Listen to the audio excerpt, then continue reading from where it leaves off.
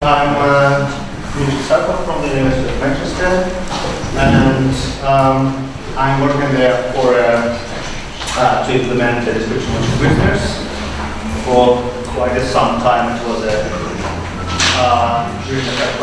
double-based prisoner, and now we add more users into this nice family. So, right, I'm going to speak about reasoning and description logics, and again, I think it's a new topic for most of you, and I try to make it easy and simple and don't involve proofs and all that. But if you have any questions, just feel free to ask on the fly to not get lost during the talk. And again, I speak Russian, so if you don't know how to ask it in English, ask in Russian, and I will try to answer this question anyway. So, what's in the talk today? We recover a little bit on the syntax and semantics of policy logic, which we got a bit of background yesterday, and then I introduced the topology for policy. It would use slightly different notation from the space variant, and it would go a bit deeper. So I hope these two points of view give you more thorough view to the problem. Then I'll speak a little bit about the notations for the topologies, because as you can see yesterday, probably if you feel it, it's not very good if you try to implement it in a straightforward way. Then I'll speak a little bit about another approach to reasoning, which is consequence-based reasoning for another logic, which is simpler but have some nice computational features. Again, I'm not going to do any proofs, and I'm not going into the complexity of things. I will leave it to Marcus, who is going to present it more in more details tomorrow.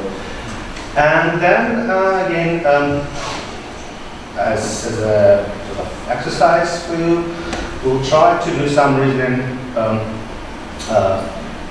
look at the small ontologies and see how different constructions lead to some results, some entailments of the ontology, and some of them are expected, some of them are strange, some of them are really counterintuitive. But again, we'll probably do some more exercises during the course, but I don't think we need some environment like protege for it. I think pen and paper is all we need. Right, so starting from what we learned yesterday. LC logic. There are concepts and roles in there, and there are some concept expression which creates complex concepts from elementary ones, and its semantics is given by means of interpretation, which contains of two things. One is a domain delta, which is a non-empty set, and this non-emptiness is crucial actually, because some of the things just don't allow this.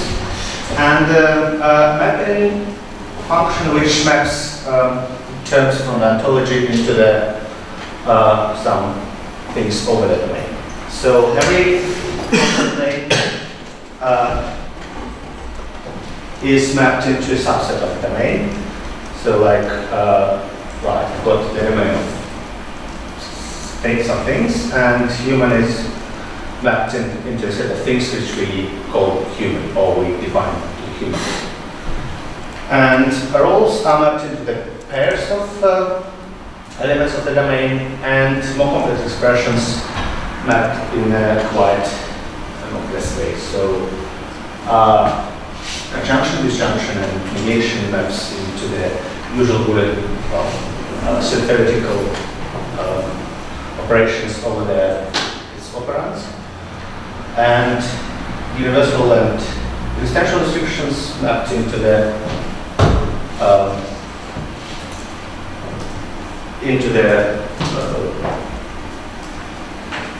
set of things of which reachable by R elements of the domain corresponds to the appropriate property. And then we go to something which we touched last time, but not in much detail. So we can look expressions, but now we need to organize our knowledge somehow. And the knowledge is organized in the T-box and A-box. The T-box is roughly general knowledge of a domain area, if we would speak from the outside. So it contains T-box is a finite set of general concept conclusions, or just substantial axioms, or axioms in the form C subsumed by D. Here C and D are concept expressions, so it might be named concepts. One of them might be named one, a very complex one, and the worst case is when both of them are complex ones.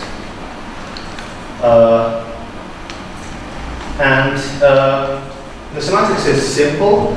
So a model or interpretation I satisfies C subsumed by D, or C implies D. It's also possible to say if C interpretation of C is a subset of interpretation of D, which is quite obvious with our general model theory semantics. And it's written as this, you already saw this sign. So C implies D, but not the general, but by means of interpretation I. And we say that I is a model of interpretation I is a model of T-box when it satisfies every axiom in this T-box. What does it mean? It means that, okay, we have some definitions of the concepts in our T-box, in our system of axioms and roles. And then we check if all of the axioms which can be used as constraint to the model, if all of them are satisfied with respect to the interpretation. And if it's so, then we've got a model which guarantees that every restriction in the T-box, or every substantial relation we've got here holds for this model, for this interpretation. So in this case, interpretation is called model.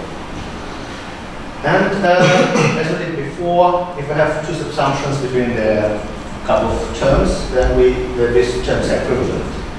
And we would use this sign C equivalent to D to denote this. Right. Okay, so small example. Father is exactly a man who has some human child. It's equivalent, so we have two implications here. First, if we see a father, we can infer that it's a man and it has some child who is human. Excuse me? Yeah? Could I interrupt you? It's very hard to see what is in the bottom of the slide, so if you have your presentation on a flash drive, Yeah. it's possible to copy. Right. It's somewhere around.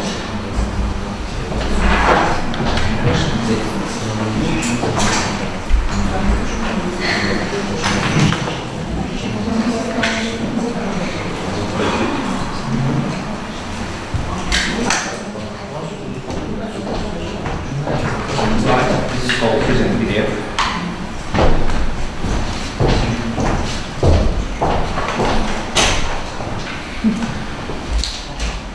Okay, and so implication in the other direction is that okay, we see a man who has a child who is human, then we can it's the same set as we can give it's a father. Again, human is a mammal, which is which with all parents are human. Here we see something we didn't see yesterday. So yesterday, T-boxes didn't allow such cycles. we will not have such a cycles. But now we have that human plus human composite human is defined in terms of human itself, and which leads to problems as we'll see soon. And this real GCI, which doesn't even have names on the top level, name classes, say if something has a favorite brewery, then this something should drink some beer, which might not correspond exactly to our knowledge of the world. It might just be, I don't know, an owner of a brewery, so we couldn't drink beer, just whiskey. But this is a piece of knowledge which is set in our model. Right, any questions up to now? Okay, well, it was just a revelation of the process. Right, so if there are no questions, let's try to test something, check whether,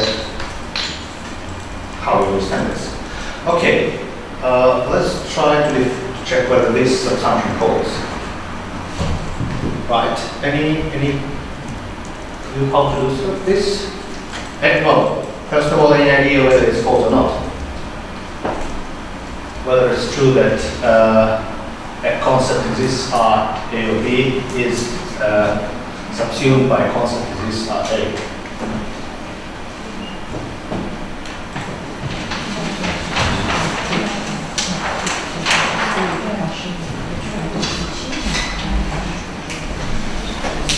Any idea how we're checking this sort of things?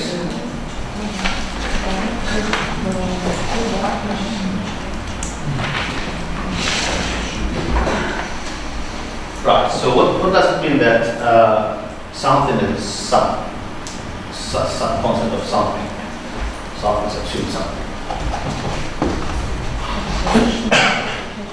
It's in the interpretation of some more. Right, so this means that we need to check whether for all interpretations of exists are A and B.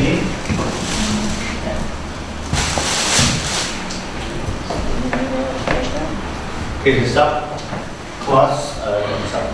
subset of interpretation of this A.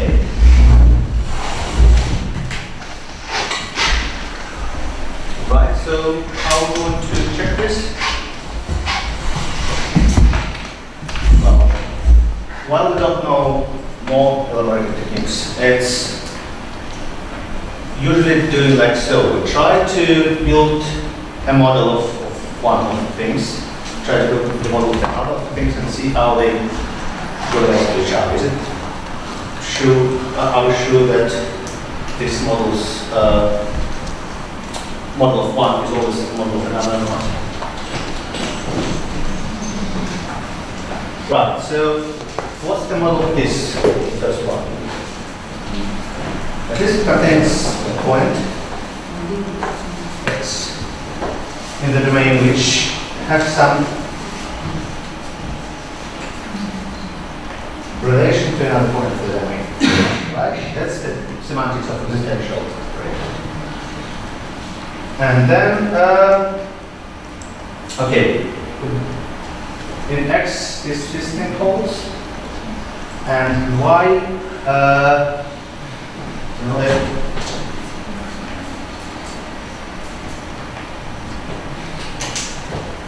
A holds and B holds, right? A and B holds.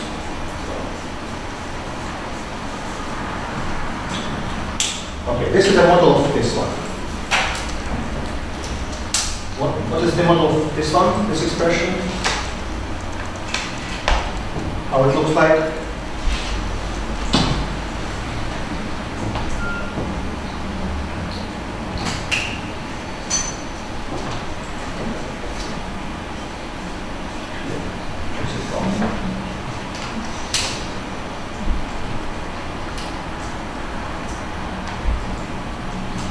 of this expression. I know one who knows how it looks like, but it was an exercise from yesterday. So. Oh, okay. Right, so everybody already did it. Not want to bother anymore. Well, that doesn't mean that they've done the exercise. Ah. So it's sort of like a homework checking. Yes. Okay.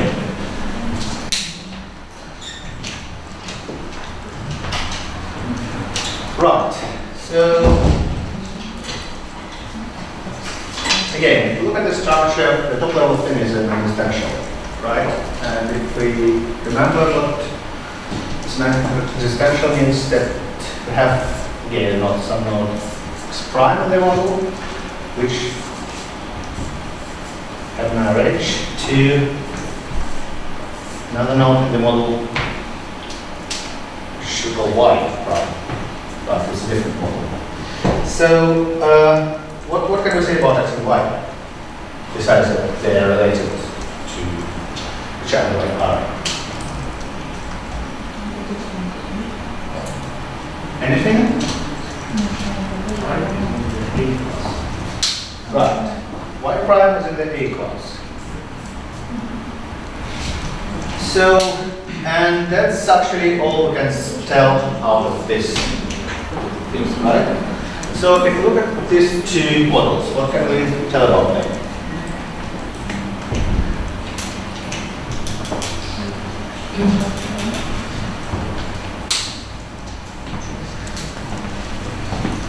Right.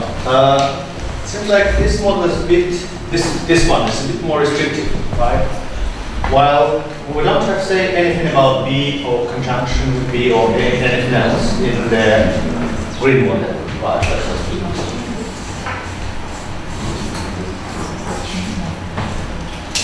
So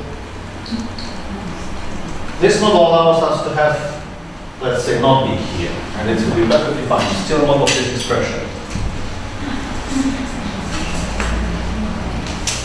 But this model doesn't allow us to reserve.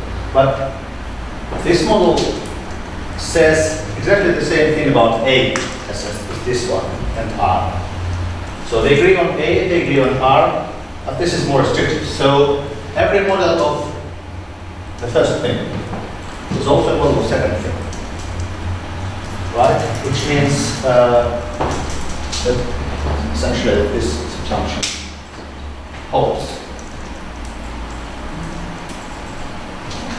Because as we look at it up, right, interpretation of C is subset of interpretation of D. So every model for C, which is this expression, is also a model of D, which is this expression. Right? So at least they have the same amount of models. But this definitely has more because we can show one of them, which is not the one with this one. So yeah, this is something holds.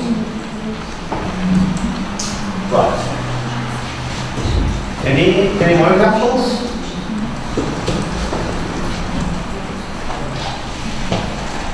Something to do. Any questions on how this result?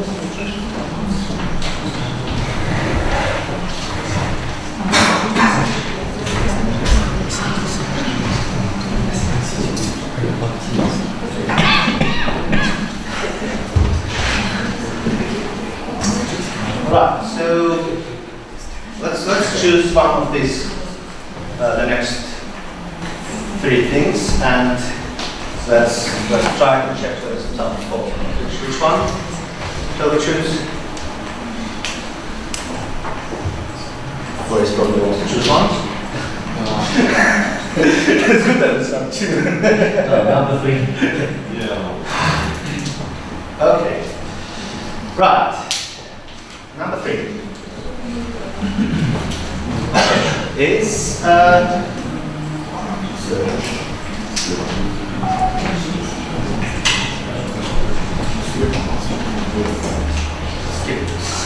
so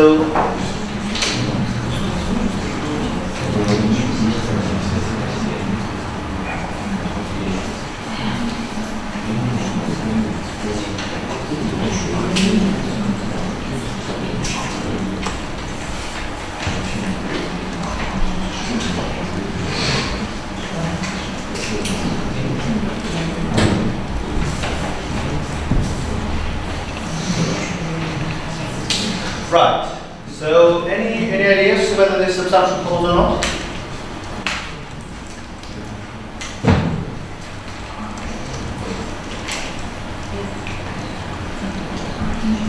Do you have empty sets if I and not empty? What? Sorry? Is it an empty set if I and not on? Oh yeah, that is empty set. So it's relations to the empty set, empty points? No Yeah, relations. yeah. Okay, so good point. And not A is actually has no model. Because if we try to satisfy both set and its negation, so we will have an accident intersection. So this actually thing corresponds, every model of this expression is empty set. And we know special notation for the element of our language which has an empty set interpretation as follows. Right, so now we have this, we can rewrite it. So it's exactly the same as rho r order. And now the question is, okay, right. We simplify our expression, so can we now say that the subsumption holds or not? Obviously, bottom contains in every single constant. What do you mean by single constant? In every constant. Bottom? Yeah, bottom is not satisfiable. It's not. Couldn't be in every constant. But what about this expression? So what can I say about it? Doesn't exist any kind of relations. Right. So if we look at the models, the possible models of this, right, we start with some x, which is this. And if we try to create a model which would contain any R relation to somewhere, then it would be immediately violated by this rule. So because this bottom should be labeled of this potential y, and this is impossible. So all the models of this thing, of this expression, are just plain x's which didn't connect it to anything via the R relation. Right, and is it a model of this one or not? This one is some. Right, what are the models of this one?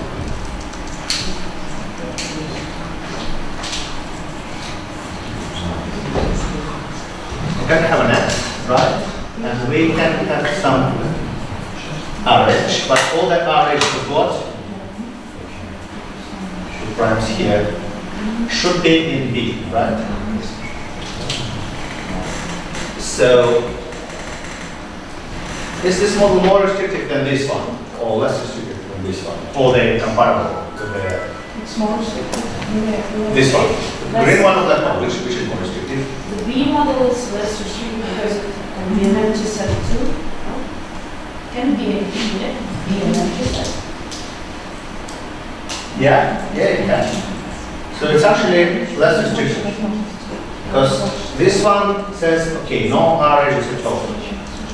This one actually says, if we do have RH, because if you look at the definitions back there, oops, to the semantics. For every edge from the conjugation of R, we have to have C or D in our case at the far end.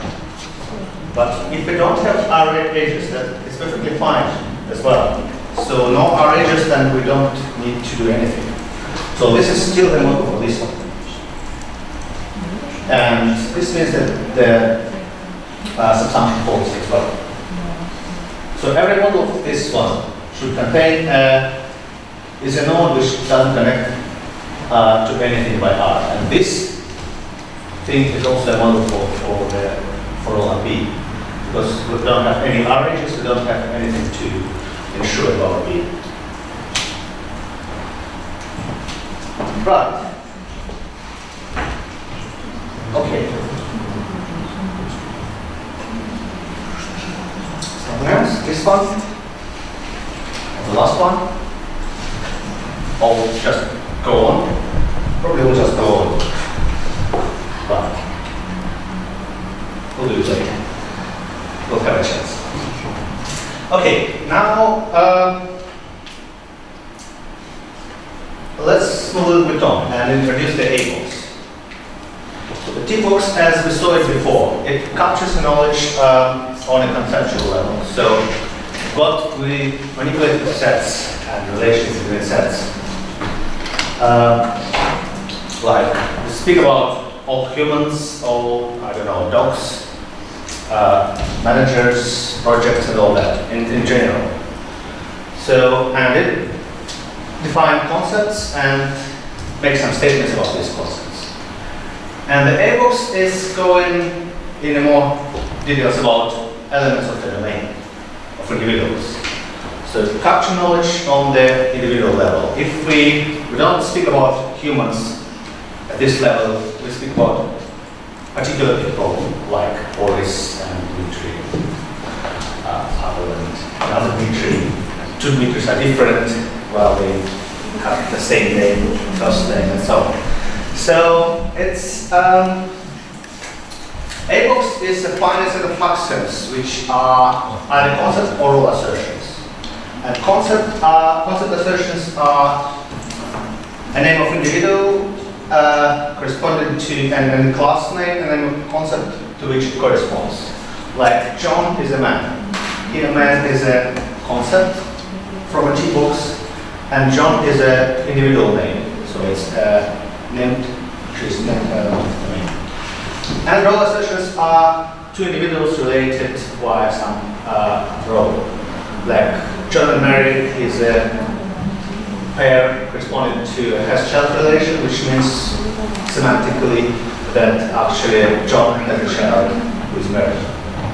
Mary is a child of John. And the formal semantics is again as follows. So every individual name is mapped to some element of the domain. So it's not a set anymore, it's a single point in our domain. And so we extend our interpretation to deal not with just concept and concept expressions and roles, but also with individuals. And interpretation satisfies the concept assertion if this element corresponding to a name given to it, to a name A, is part of the set which corresponds to the interpretation of the class C.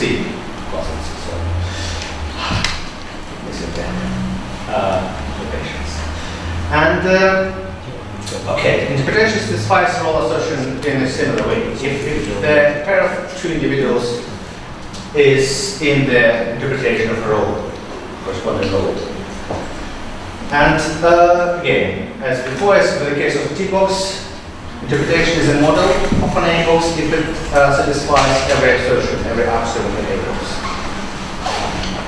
And we say that some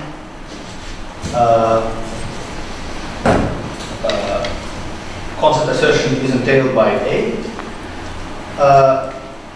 If every model of A, so every interpretation which satisfies all the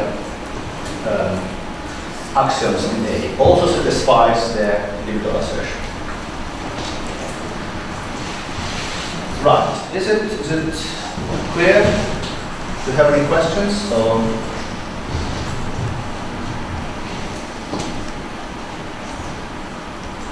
Right, let's go with the end of the example.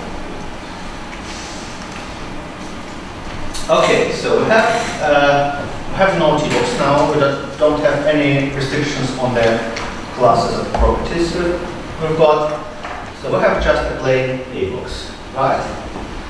We see that A is an instance of, for the concept assertion, we will say that for the concept assertion A, C, we say A is an instance of C.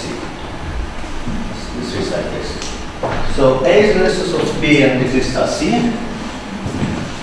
B is an instance of this complex complex conjunction, and B and A are related via property S, via rho S.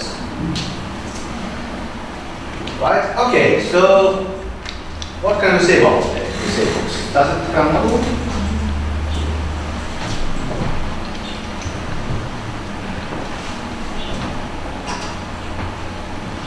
Any ideas?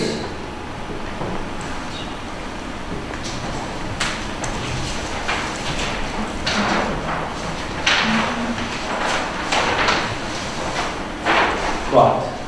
As we're facing this problem, let's try to build a model. What's the next? So we do have at least two elements in our domain, right? Because we named them. Well, it's not exactly true because we did never say that A and B are different. They might map to the same element. But let's okay. We try to find a model. Right, so everything is possible. Let's say they are different. So we have A here and B here. So what do we know about the potential models? What are the restrictions? We know that B and A are via the last axiom, via the rho assertion. We know that B and A are connected via S. Right. Right, what else? From the concept assertions, what do we know?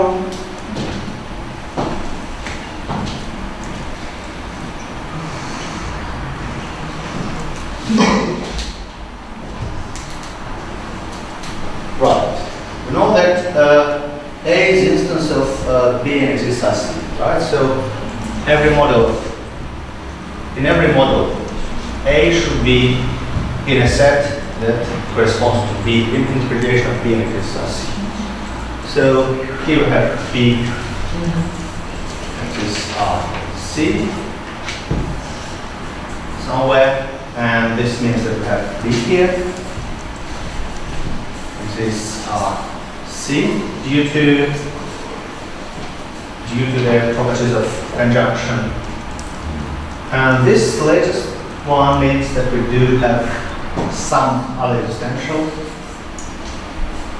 X or X, which is connected to A by R and C here. Right, and we could do the same for B, right? I'll do it quite quickly.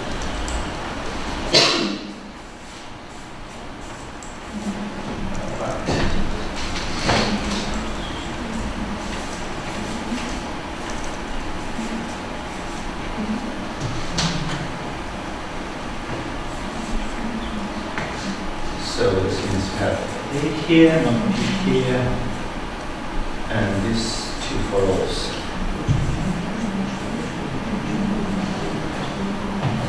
Right. Anything else we have to do to figure out whether it's a model or not?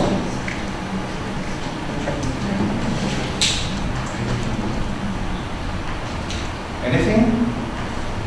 Or we're done, and we have a model right now.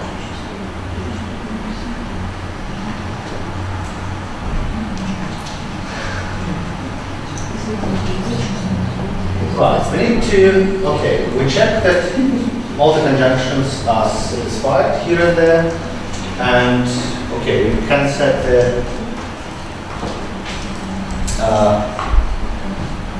interpretation of B and then P such that everything is fine, C as well. But all we need to do now is to check whether this restriction is not violated. So for all S, for all RF, we have an SH here. So we need to check that for all RF is satisfied here. And we do have an RH, so we have to check whether it's possible to have F here. And okay, nothing prevents us to have F here. So yeah, we find that this thing looks like a model.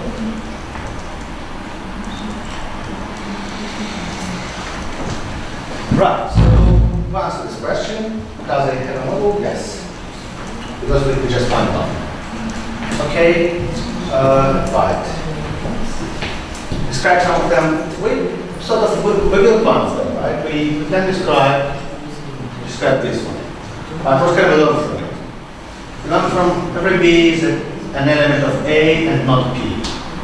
That every A, interpretation of A should be an element of B and should have R connection to some point in which is an element of C and at the same time.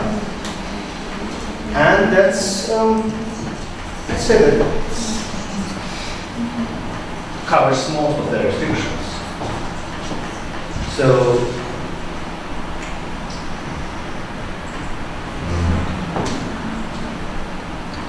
it's not in every model that have just these properties. Not every interpretation which have just these properties that I just described is a model. Because if we add something like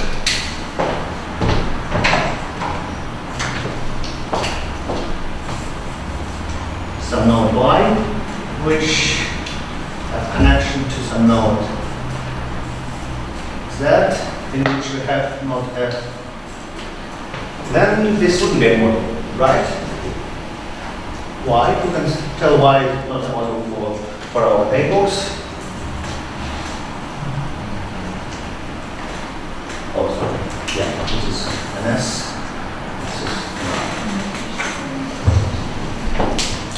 Right? Or is it a model?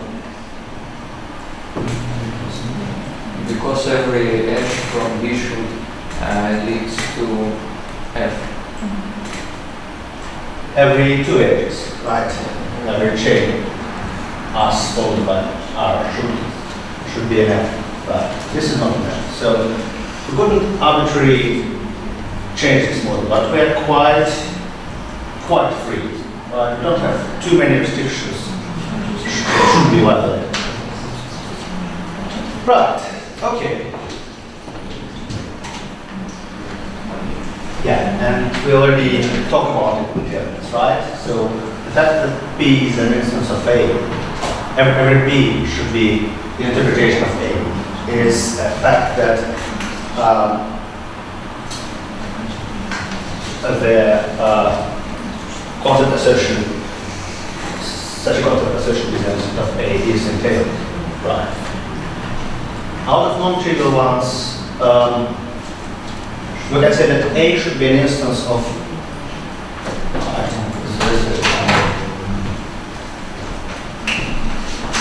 so our A box A entails that A is an instance of exists R F. Right?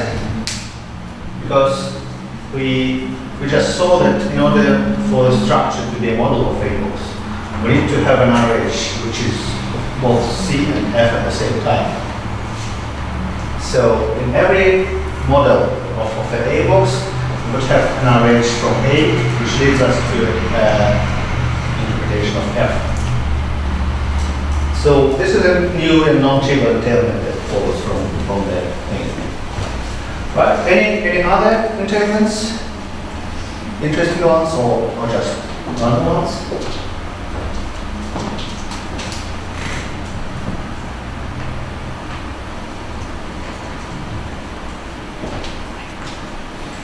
Right, it's rather trivial, but it's an interesting one. So A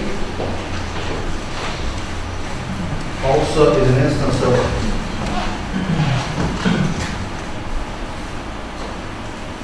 rho of F. So it doesn't really matter how many are related individuals A have, and it doesn't really matter how we choose the interpretation for them, but F should be in all of them. And this is because this particular fact. So this for all F was propagated from there, and so it holds in every should hold in every model of our interpretation. Right. So let's go further and combine two things together. So if I have a T-box that captures general knowledge on a concept level, and we have an A-box which captures knowledge about individuals and express this knowledge about individuals in terms of the knowledge that describes the T-box, then these two things together we would call ontology. And notation is either T, A in brackets or just union of the two, because the axioms are really different and we couldn't mix them. So yeah, we would use the first one in the top line. If you see the second, it's the same thing. Right, and semantics is obvious. Okay, so the interpretation is a model of the ontology if it's a model of T-box and a model of A-box, or in other words, it satisfies every axiom and assertion in the ontology. Right, now a couple of new operations and definitions. So the ontology is called consistent if it has a model. So if there is any model of an ontology, if you can find an interpretation that satisfies all the axioms of the ontology, then ontology is consistent. Ontology is called coherent if every concept name that appears in the signature of the ontology, every concept name which you see in an axiom or in a class assertion, is satisfiable. So with respect to this ontology, so we have if we take a model of the ontology, then in this model, the interpretation of a given concept is non-empty. And again, this assumption is entailed by ontology. It's entailed by every model of the ontology, and class assertion is entailed by ontology. It's entailed by every model as well. So that's simple. But now, okay, why do we need reasoning? We need reasoning to actually decide whether our ontology have some of these features. So let's look at this more precisely. Right, how are we going to assume we have an ontology, right, which is T-box and A-box. So how are we going to check? Well, it's not how. One of the main problems is whether all is consistent. So before we start doing anything, ask any questions about our ontology, we need to figure out whether this ontology have a model at all or not. And the formal check for this is to check whether ontology entails subsumption within top and bottom. Because if top is a subclass of bottom, this means that our domain is empty, which is, if you would have a model, then this domain would be empty, which is not possible. So, right, this is how what semantically means the consistency of ontology. Right, coherence. Coherence can be used to check the satisfiability of a single named class. And so the concept is satisfiable if we couldn't entail that this concept is a subclass of is subsumed by bottom. Right, the concept of subsumption is simple. Let's check this. And the business checking is also simple. You have to check to entail whether B is an instance.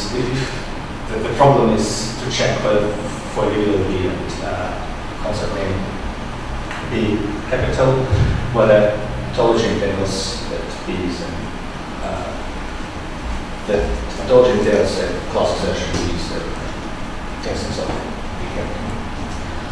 Right, and for IOC, the following theorem holds.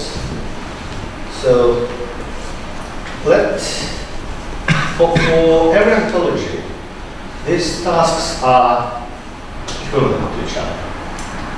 So, we might reduce all the tasks to the consistency checking. So let's take the ontology and take the individual which is not in the A box of the ontology, which is new to it. Then how we might check the sensibility of the concept. Right, okay, we try to put this concept, add to the ontology concept assertion A is an instance of C for this new thing A, and check whether it's consistent. Because if it's not consistent, then these assertions make an ontology bad. And this means that for the integration of C should be empty, which would lead to inconsistency. So if the ontology is consistent, then there is a model for C. And by the semantics, the A should be an element of this model. So C is satisfiable by definition. Right, the subsumption holds if by adding this construction to the ontology makes this concept assertion makes the ontology inconsistent.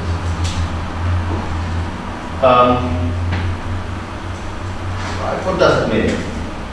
Let's say, okay, we try to see if we can find an element in the ontology which is part of A and and at the same time is not a part of B. And if we couldn't find such an ontology, this means that every element which is in A should also be in B. Because we took a random element of the domain which is not constrained in any way in our ontology. If we found such element, it would be a witness, a counterexample to the statement. So it would say, okay, yeah, that's fine. Have A here and not B at the same time. So A is in this element, A would be outside of B. So this subsumption wouldn't hold. And similar for the last one. So if we, oh no, that's fine. So we take an individual B and try to add not B there, and see whether the ontology is consistent or not. And if it is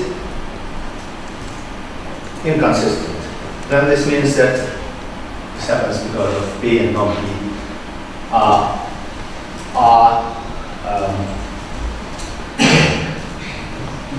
B small is an instance of both B and not B at the same time, which means an instance of MMT concept. So yeah, in all these cases, I need to know that the ontology O at the beginning should be consistent.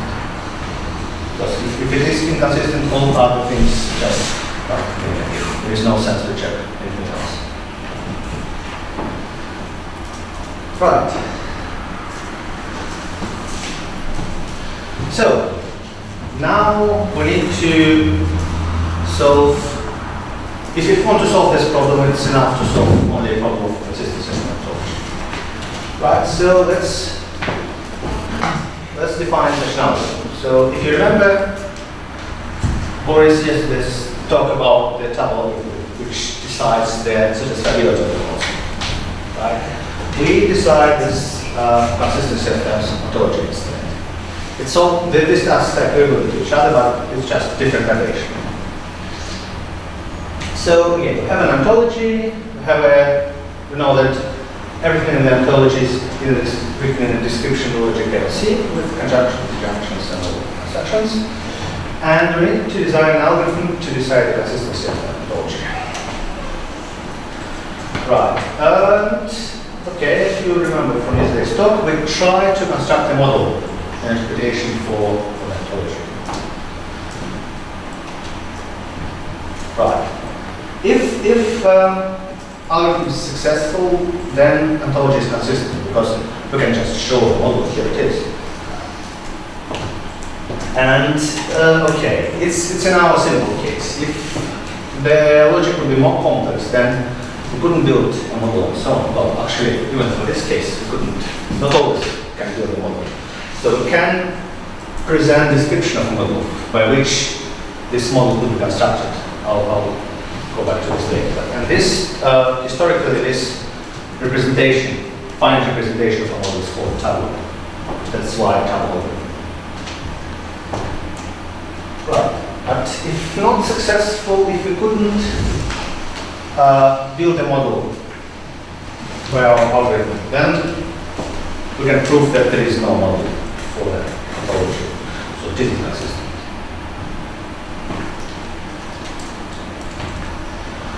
Right, and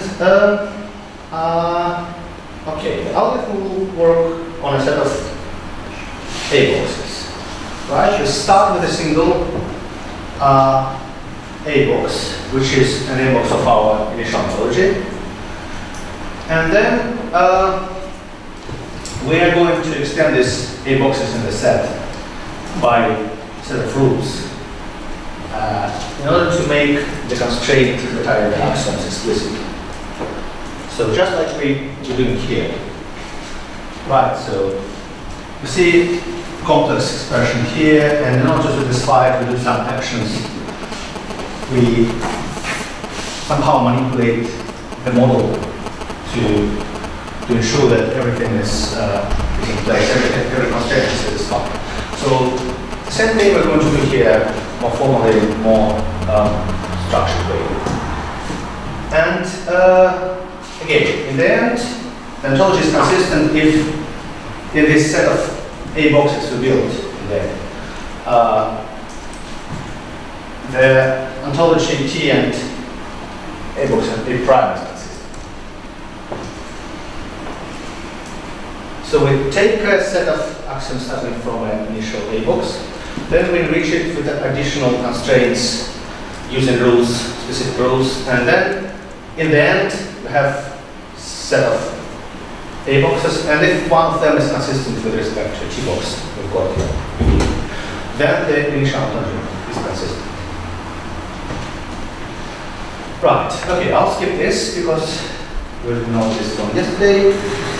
So yeah, negation normal form is only need to simplify explanation. Don't need it in reality for the table algorithms, and it's actually better. But for the ease of explanation, for the simplicity of rules, we use this notation.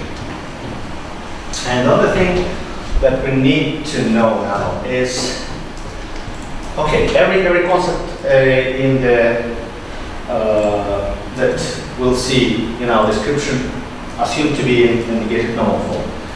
And if we need to construct negative normal form, if we need to negate some complex concept expression, if we just put negation in front of it, we'll break the negation normal form, right? So we use this sign, not with a dot on it, just to know that, okay, we negate this and immediately transform this expression into negative normal form, in order to apply, to let our rules apply. Right? Is it fine? Is it clear? Okay. Right, I think now we come to rules. Well, not yet. Right, so the structure of the algorithm in a bit more details. As I said, it works on a set of A boxes, starting from a single A box from the ontology. And applying rules to some of the A boxes, and application of rule to A box replace it with one or two other A boxes. And we apply rules until it's possible to apply any rule to any A box.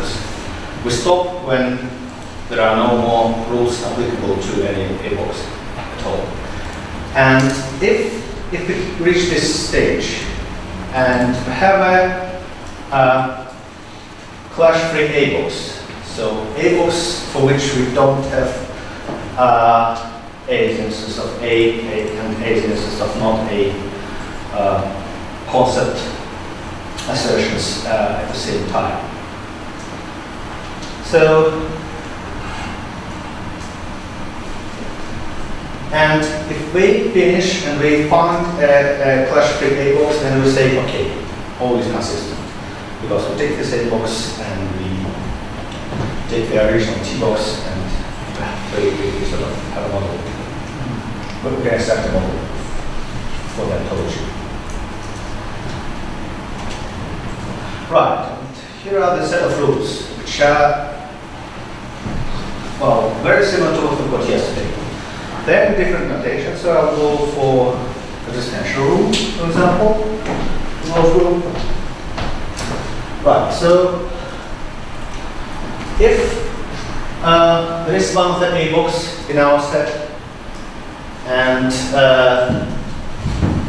an individual A, which is labeled by exists as C, then, and there is no B, no individual B in our A-box, in the chosen A-box, such that B is next to C, and at the same time A and B are connected via S. Then we create a new individual named C, and which is fresh for A, which didn't appear in the A before. And right, we replace A with A and these new elements here. So A and C now are in relation S, and C is an instance of C. Right, so as before, as you remember from yesterday, hopefully there are 4 rules, 1 rule on each of the constructor in the ontology, in the logic LC, and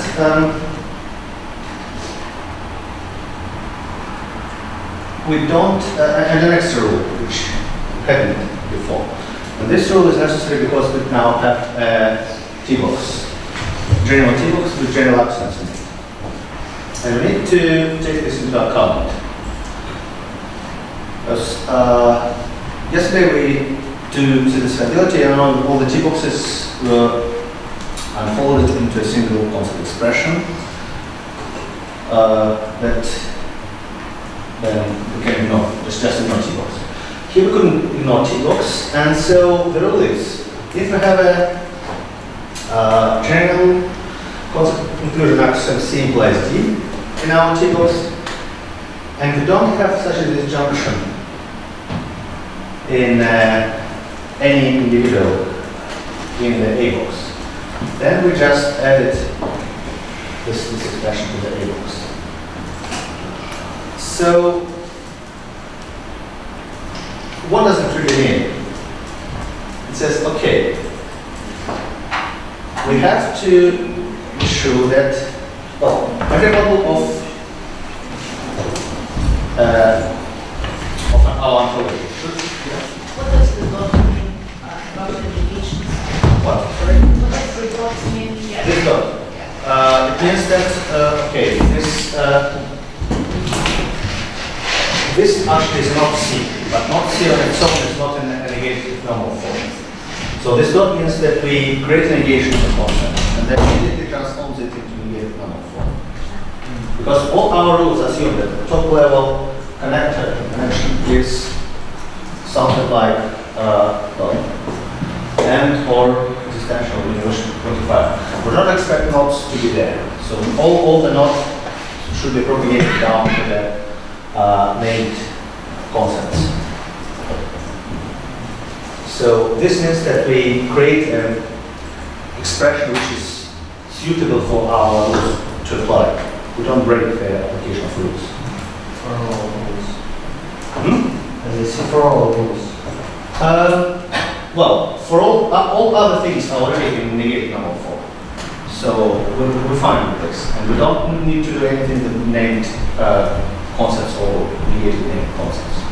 because we use them only to detect clashes. But in this case, we have arbitrary expression, which we, if we put negation in front of it, then none of the rules will be applicable, right? We expect to see something else for negation. And for the simplicity of the algorithm, we just push this negation through all the expression.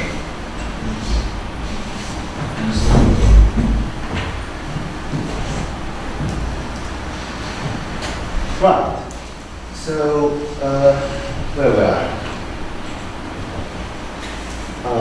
GCR, right? So every model should satisfy this this implication, right? So this in every point of our model, this implication should hold. And this means that okay, what does it mean that C implies D is true for a particular element of our domain?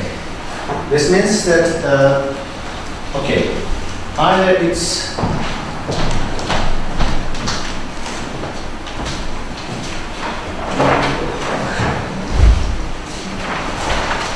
turn forward. oh yeah, right. Or this time.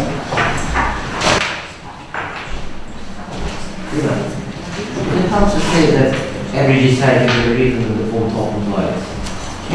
Would it help if you just explain that every deciding the reason of the form top implies? Yeah, I think so. Have it? No, I don't have it. But I think it's easy to. okay, yeah. Yeah, let's put it this way. So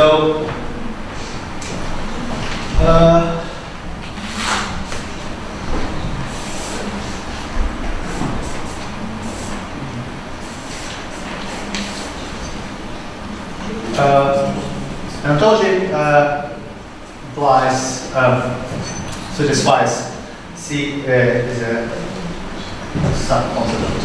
This assumes C is equivalent to actually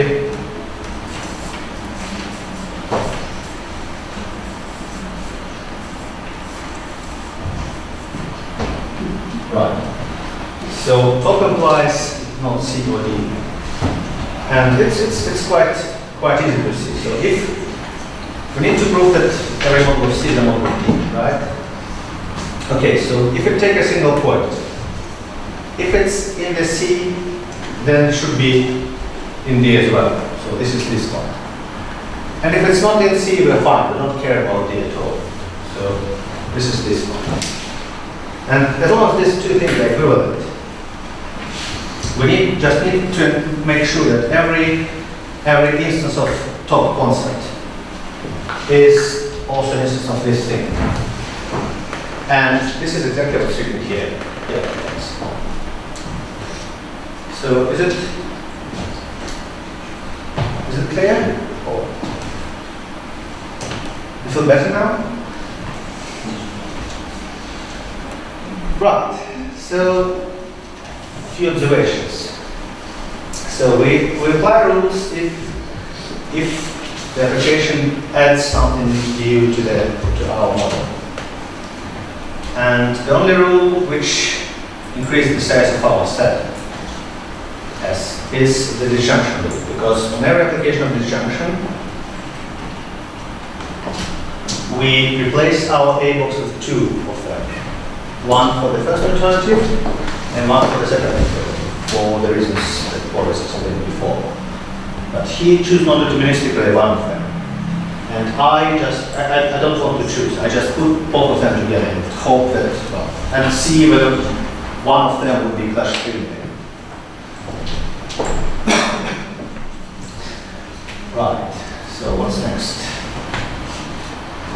Right, GCR, it's really bad. Because for every individual, for every A box, it adds a disjunction to the thing, which blows up the size of the S, because this disjunction leads to produces more and more A boxes. And actually, if you think a little bit about it, it's just look at for GCIs in the form where the left hand side is just a concept name. Because as we did with unfolding before, yesterday, we could actually, if we see concept name at the left hand side of the GCI, we could just unfold it on the fly. Or lazily. It's called lazily unfolding. So, and this is implemented in this abbreviated GCI rule. So B is a concept name, and we have a GCI, or axiom B is a subconcept of F. B implies F in our T-box, and B is an instance of A, and F is not. A is an instance of B, but not F. Now A box. Then, in this case, we add this A is an instance of F to our A box. So, what's good about this? Why is it better? Because we have an additional constraint here. So we say we only apply this rule if for the individuals of the A box, which contains this concept assertion A is instance of B. And if we don't have this, we don't apply this GCI rule at all. So we save quite a number of applications.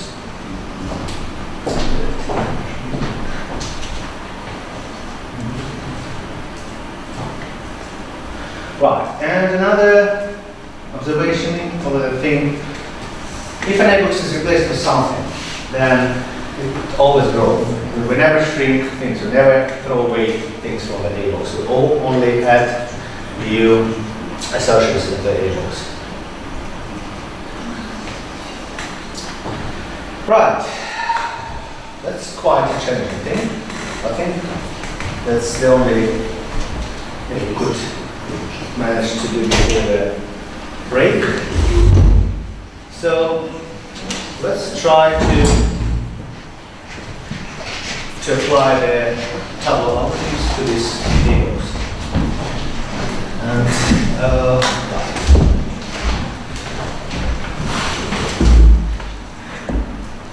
so I'll do it for you. So we have 4 individuals, 3 individuals, right? We have A, we have B, we have C.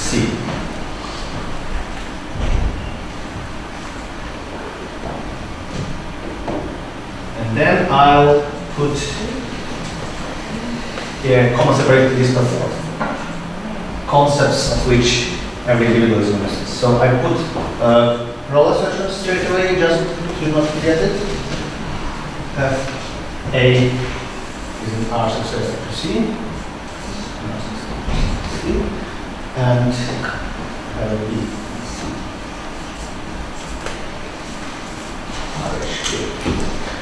Right, so A is an A, B is an B, and C is right. Now, okay, all our T-box axioms are in the single form, right? This one here. So, left hand side is the concept name. So we can only apply them when we see this name appear next to some video. Right? And yeah, one more note which I didn't tell. If you look, didn't tell. Right, if you look at the rules, if you look at the conjunction, right? You take an individual, you see the conditions there, and you replace, if conditions are satisfied, then you replace it with a new one. And this rule is not applicable anymore, because it wouldn't add anything new here, right? This is true for existential, because when we see existential could apply it, then this would prevent us to apply it again. So these two rules are applicable only once. This rule is applicable once as well, right? But it's not easy to keep track of A boxes here in the paper. So I'll do a little trick and go worse this way. So we'll apply it several times, but well, 2 times actually.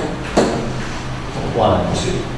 And in the first instance we add C1, and in the second instance if we find it didn't end up with a clash-free complete A box, then we go back and apply it a second time.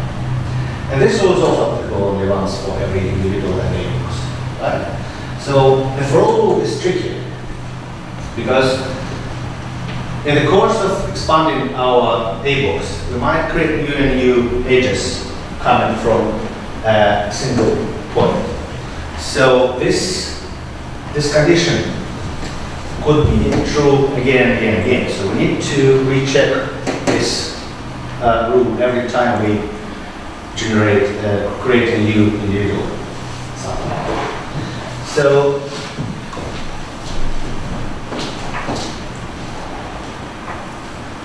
this means that once we apply one of the singleton, let's say, rules, just forget about the reason made. So, okay, A is a system of A. By the simple GCI rule, it's also a system of this big conjunction. P and this G and for C. Right, and this A is done. You can just cross it and don't pay attention to it anymore. Right, it's still used to detect clashes potentially. If we somehow figure out that A should be an instance of not A, then we'll find a pattern, that's it. But we don't bother about A in terms of doing any inference on it. So the same for E, right? So we have A and H and O are F. We're done with E, and for G we have E, O, R, not C.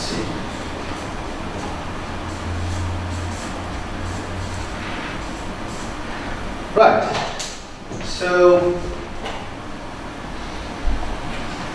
here are the rules.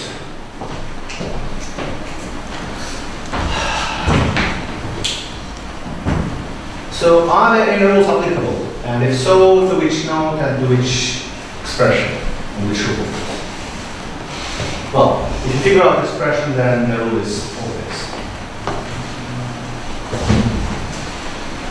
So yeah, let's choose something which is not stacked yet and see what can we do with this.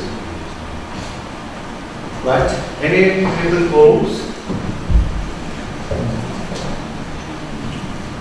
Come on, you're brave. Have 5 minutes to break. The earlier we finish with this, the earlier we'll have our coffee.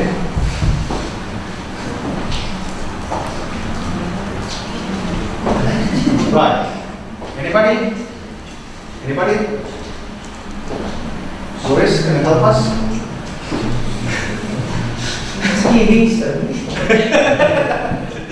Well, try the conjunction rule for A. Okay, let's try.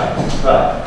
So what the conjunction rule says, okay, if we have a conjunction in some node, but not all the conjuncts in it, then replace the A box with adding all the conjuncts to the A. Right? Okay. We have a big conjunct there, conjunction there, and none of the conjuncts actually is in there, so we just add them.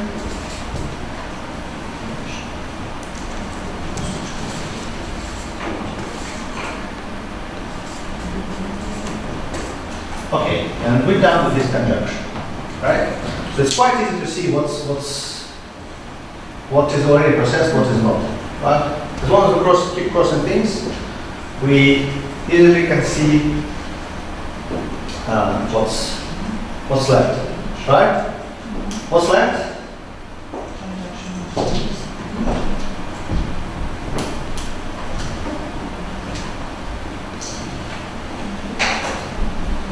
Anybody?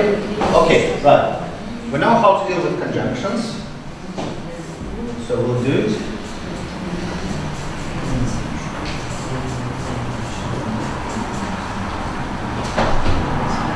Yeah, we wouldn't actually do disjunction yet, as the usual algorithms do. So, in theory, in the algorithm, you can apply any rule to any point. In practice, well, it's better to somehow verify the application of the rules, depending on the kind of a rule and on to which you're going to apply. And the disjunction rules and existential rules are bad, but in different ways. The existential rules, which are this one, forces you to create additional nodes in the graph, in the A box, which is previously sized. Disjunction leads you to choose from the two, or create a copy of an A box in our case, which greatly increases the size. We want to do this as late as possible, because if you find very clash, then I couldn't bother with expanding it anymore. Right, so I deal with all the conjunctions, right? I'll leave this junction for later. What's next? What's not crossed? What? Come on, tell me. What's not crossed? Excuse me, I didn't quite catch the operation on G and H. Which one? In C, you did something with G and H. And C, no, I've got G. Yeah. And Yeah. we do have J and A and P, right? Well, E in P and Oh yeah. E or Right, G is E and P. Yeah, sorry, hold on. Right, that's good. Yeah, it's not crossed, it's just non-existent. So here we have, yes, E and P. Okay, and as a conjunction, we cross it, and I have E here and P here. Right, what else? What's left? Now you have E. E? P. So you can apply the GCI rule.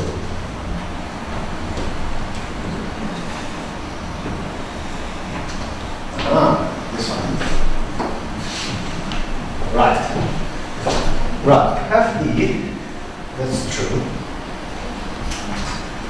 And let's expand it, cross it, and conjunction. But right, to save the time and space, I will expand conjunction straight away because it's too boring to write it down, cross it over, and then write conjunctions. Because we're only interested in naming classes to find a clash. Right, so Let's expand H. Let's expand H. wait a moment, we'll expand E now by Boris' request and then H. Okay, so E is expanded into A, H, and for all are F.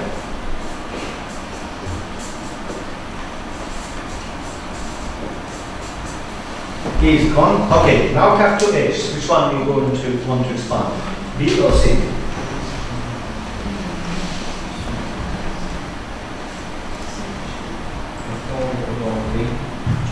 There is no H here. Have H here in a B and H here in a C. Right? Which one?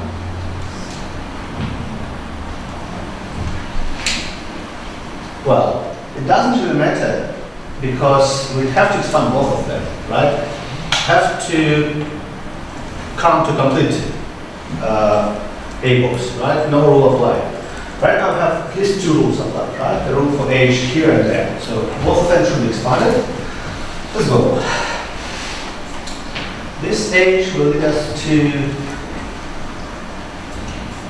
this junction. This this nasty one. So, and we don't want to dash it right now.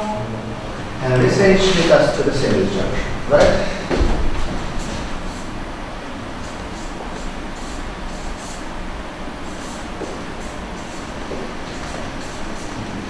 Right, what's next? Oh my goodness. Okay, right, we figure out that names are quite easy to expand. Right, we just look at the T box, get a definition of a name, and expand it. So we have B here, or not. Well, we don't have a definition for B, right?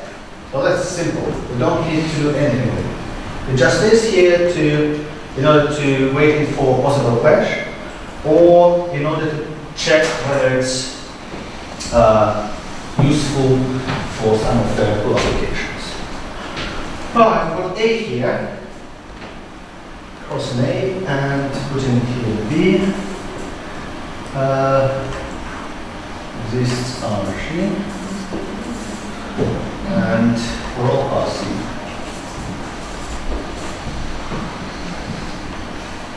Right. Again, B could be just crossed straight away. Don't care. Here we have P and A.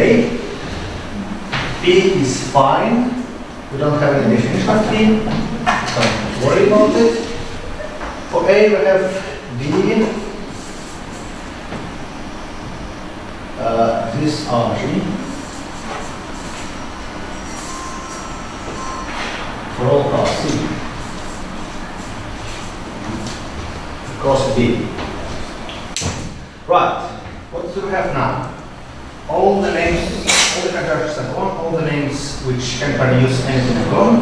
We're left with the universals, essentials, and disjunctions. And you already heard of me, if you believe me, that disjunctions will keep for the latest moment. Right, so which rule shall we apply, essential or universal? Which type of rule?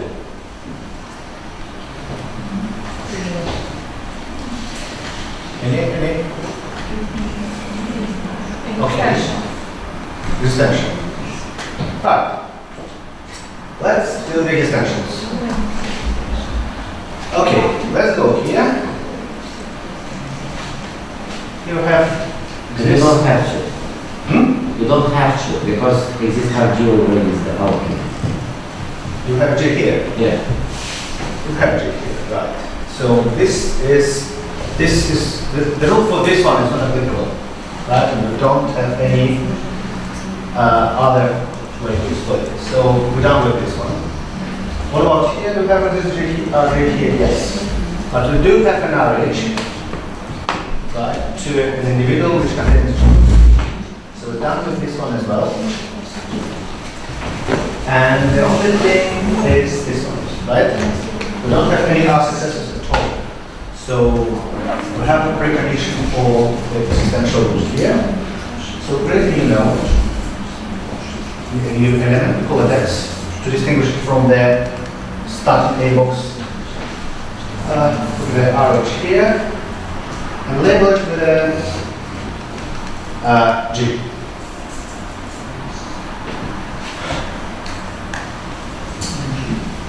Yeah, it's this one. This is the one we crossed. Right, and then, okay, we have got a new node, new name. What's the definition of G? It's E and P. E and P. We're done with P. For E we have A. H for all F.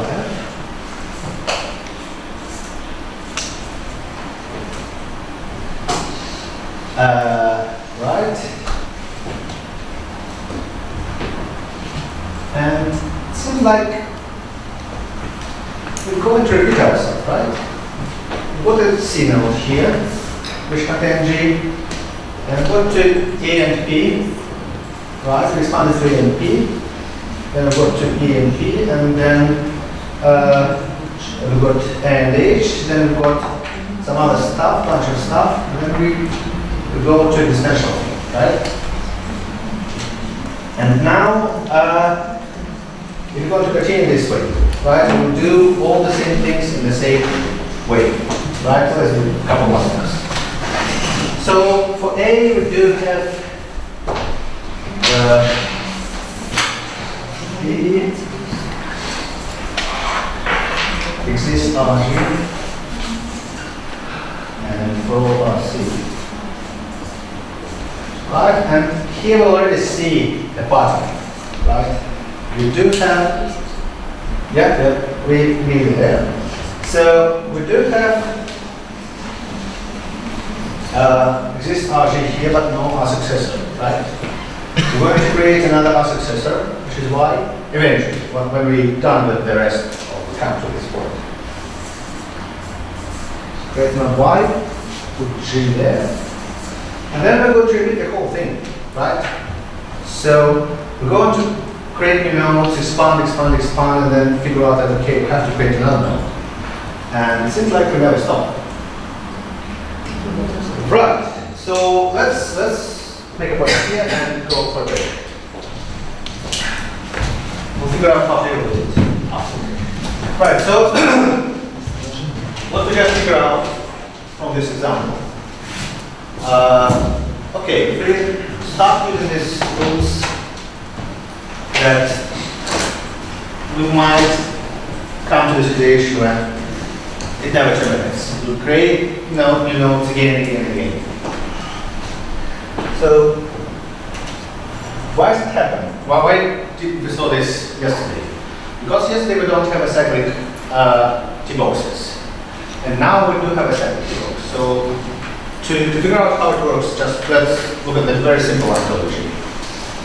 So we've got a single element in the T-box, which is an instance of A, and a single axiom in the T-box, which is an instance of which says A implies this R A. So this situation is very similar to what we have here.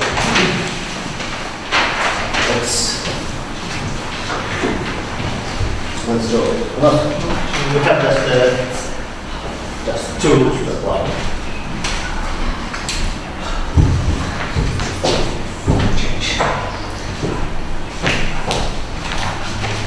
Okay, we start with a single A box in the middle A, an A here, then replace A with its definition. Then, okay, it's existential, we don't have any arrays, so let's create one, call it X. Let's call it X, and make here. And we just did the situation within 2 steps ago. Right? The A will replace this RA. And we will do the thing. Creating on Y. Label A. Expanding as A. And this is going to continue to the way. Right. So, how to prevent this bad situation? Try to do something. Transform Java algorithm into something useful. But let's use blocking. So, what can we see from here? We see that the nodes are very similar to each other. Right? They have the same labels, or at least they start with, let's just do one step. Let's say create one set.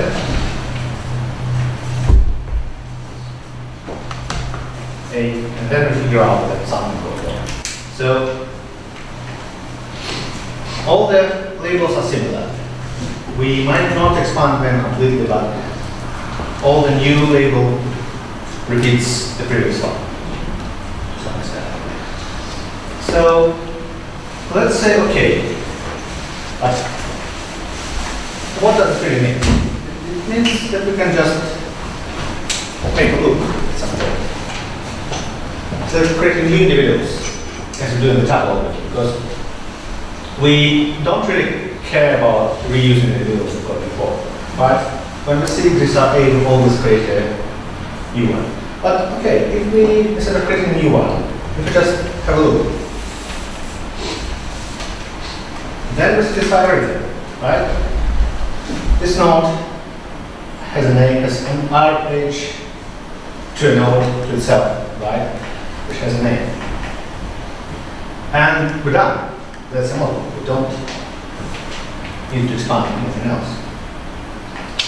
And this is the idea underlying blocking. So blocking says that okay, if we in such a situation, and we can make a rule, then we don't need to expand, or better say, put it this way, right? Like this, right? If we have something which is going to repeat itself again and again, let's just go back and make it cycle. So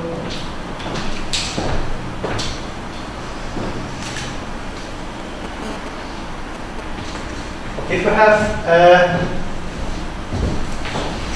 some new individual A, well, it's called Y in our case, right? Which is freshly introduced, so it's not, no individual from the original A box could be blocked. But newly created individual could be blocked. We take this individual and have a look in our A box. Is there anything similar? Did we already pass this part or not? And look at this, look at the set of concepts which our individual, chosen individual is an instance.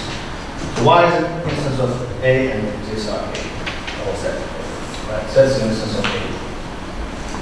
And we check, are there in our A box any individual which have a set of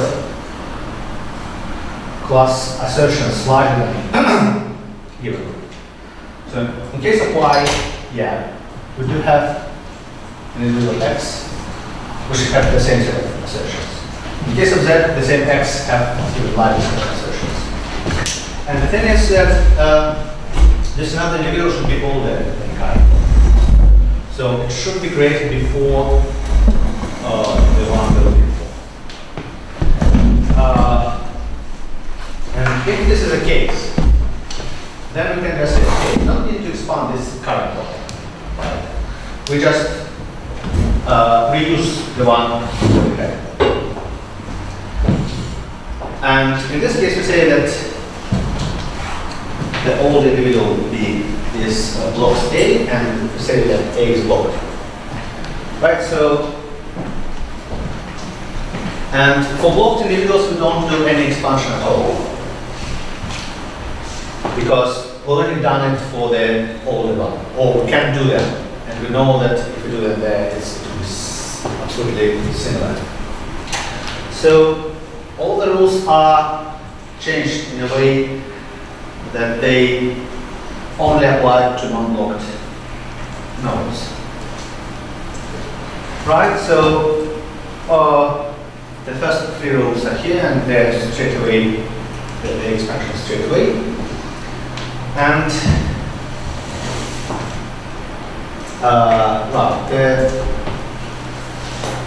the last two are here, and the universal is again the straightforward update from the previous version.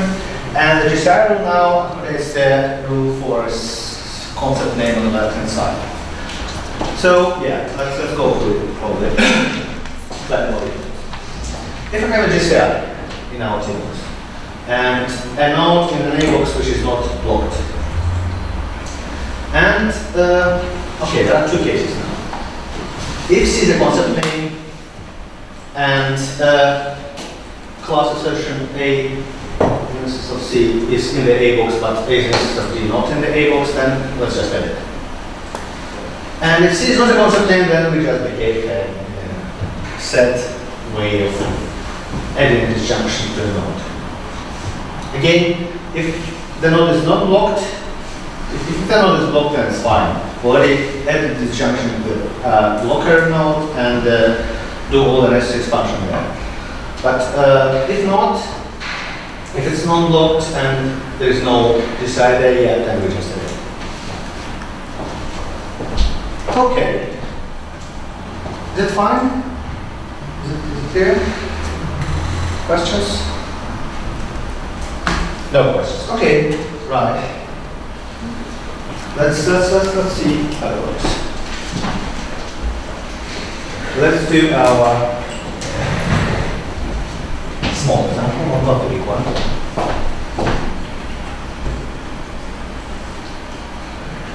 This one.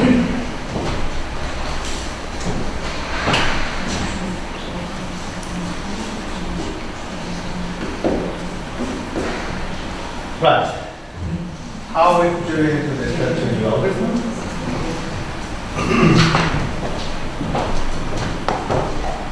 Only this. Oh, yeah. It wasn't right, but anyway. Right. Decider first, right? We have A implies this are A, and A is a constant name, so that is up here.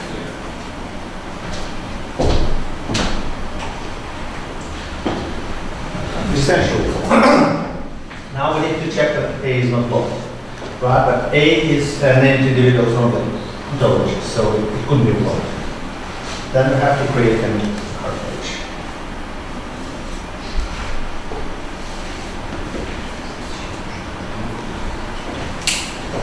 Now decider rule. Okay. A is not blocked. Well, let's figure it out. Is it blocked or not? It's not.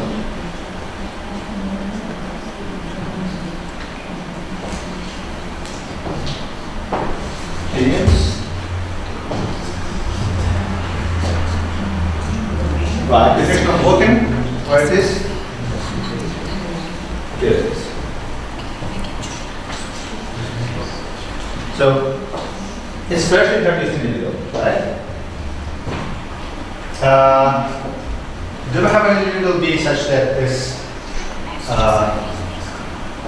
condition holds?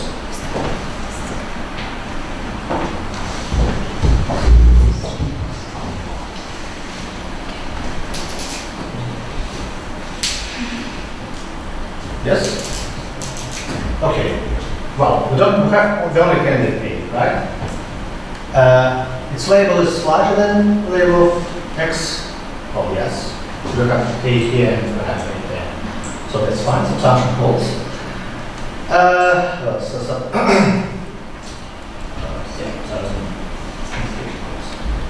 And subsumption.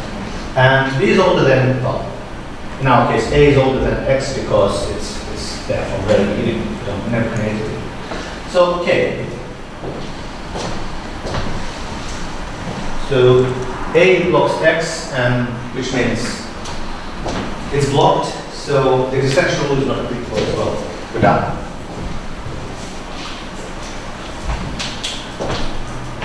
And this just technically speaking, this means that we can replace X with A everywhere. So this is actually a model. So here we see the difference between Tableau and actual model, right? In Tableau we have two individuals with some labels, with some concept assertions and some labels that say X is equal by A, right? And the model is just a single individual and well, one of the models, right? We can do more. We can have a chain of R's, but we need to make it. Or we can have an infinite model. That's fine as well. But this is the model, and Tableau is its representation. So that's why it builds not exactly a model. It's built something called Tableau, and which could be then used to represent, which represents a regional model. Right. You fine with it? So now we've got an algorithm which does good thing, right? So, and this is statement programming.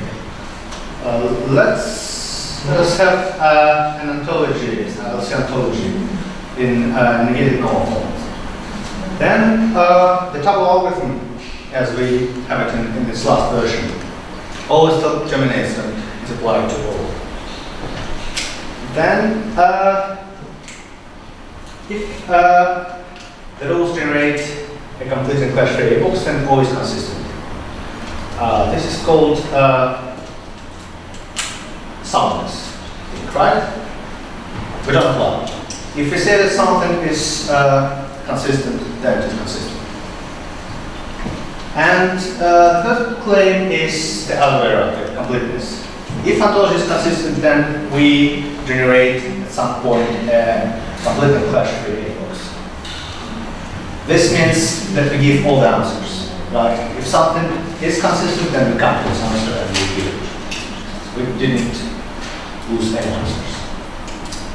But these three things, termination, soundness, and completeness, make an algorithm decision procedure. Right. Okay, let's go back to our things.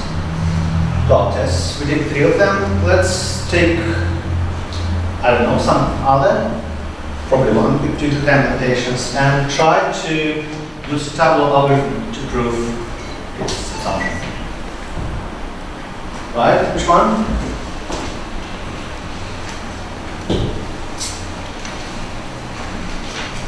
Anything? Any which one to choose? 7. Okay, no. Yeah. Then module 6 will be the first one. We already did it.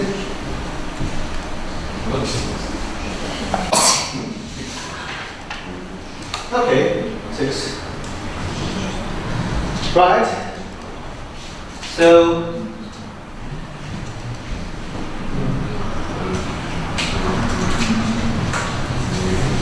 okay, we want to check whether empty ontology, right? We don't have any T box, any A box.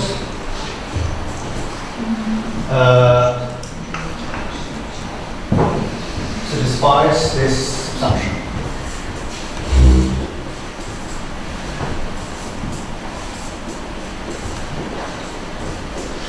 Right. What shall we do? How do we? Our algorithm only can do consistency checking of the ontology, right? So how can we reduce the task of checking this assumption to the checking the consistency?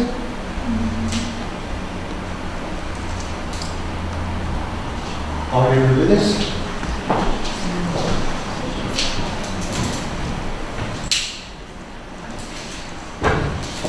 Try to remember, it was half an hour ago.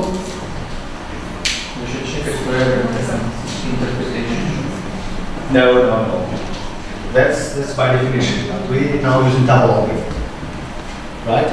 What reasoning tasks at the beginning of the talk, and we show a theorem which says how to reduce any reasoning task to check the consistency of the ontology, right?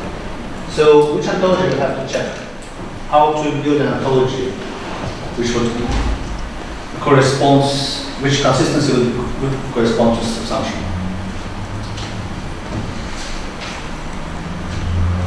Where was it?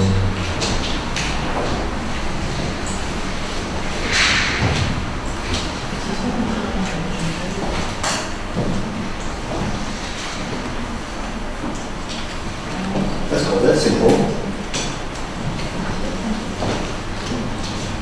Excuse me, so we now apply the word expansion also? What's the procedure now? Well, we try to figure out whether this assumption holds or not.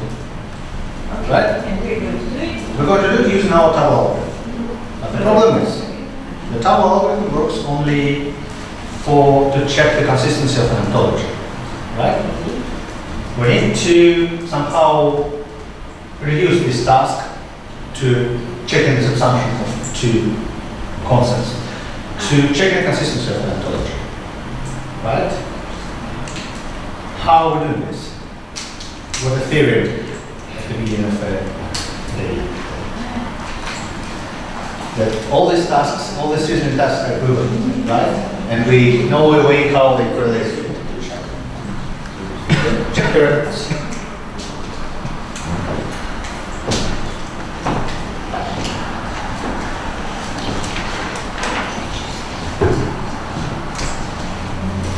So we have to get tables and tables of this. Yeah. We need to transform checking this task of checking the subsumption of two constants into the task of checking the consistency of neighbors. It's theorem one.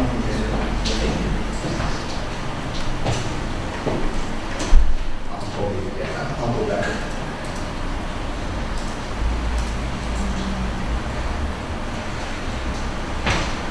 Right, here's the theorem. So every standard reasoning problem is equivalent to checking the consistency of ontology.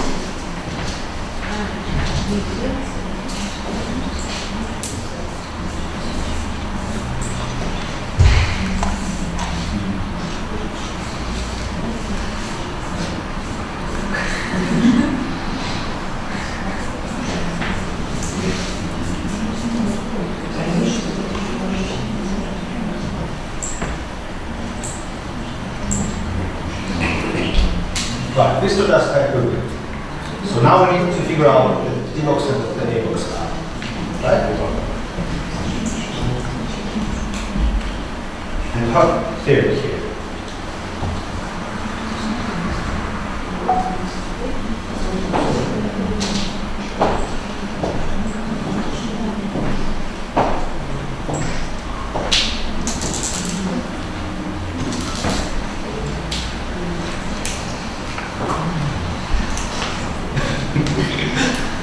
So we have two concepts, A and B in our T-box. We don't have a T-box. The T-box is empty. I have two concepts, this are B, and for all are B. Well, we have the concept, but we don't have any actions about it. But they're They're the signature. empty. They're empty, but we don't restrict them anymore. Right? In every interpretation, they can be anything. So, and this is, which is our case. This is our case, right? So, we have an ontology, which is empty. No T-box, no A-box. And we need to check the subsumption between two concepts, A and B. Right? So what shall we do? We should add something else. Yeah, which one? The second. Second, right. So which action, which kind of action is it? Which way I didn't present already? The second one. Conjunction is an expression. What's the action? This column, what does it mean?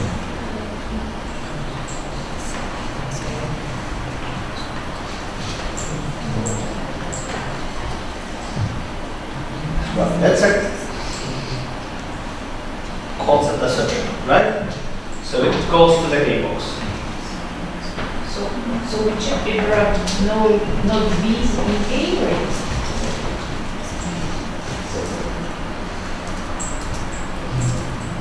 Like to prove that it is consistent, we need to check if there are no negative B's. Right. Let's just follow the description, right? We add this action, this concept assertion to our ontology. So it was empty T-box, empty T-box, right? So the T-box is empty as before. The A-box now contains a single action, single concept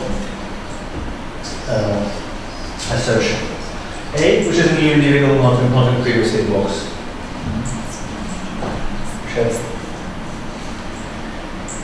and on B, right? Which is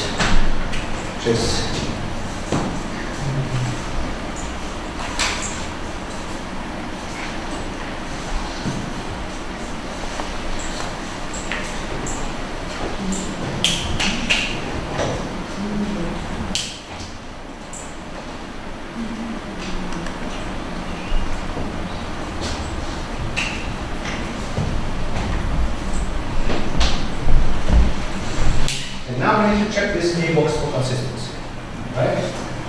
This ontology, sorry.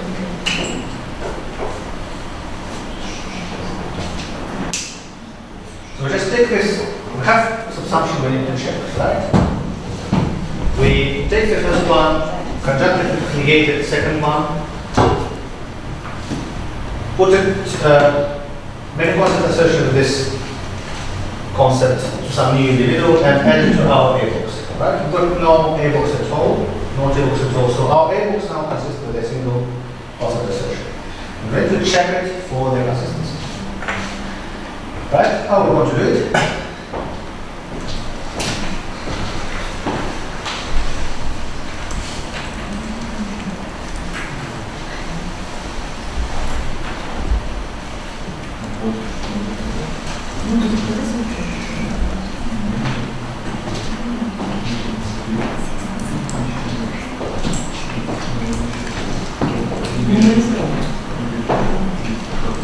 Yeah, headed word normalization. Right. So if you look at it, it's not in the negated normal form. Right? We need to, our algorithm works only on the ontologies with the negated normal form. So let's normalize it. It's going to be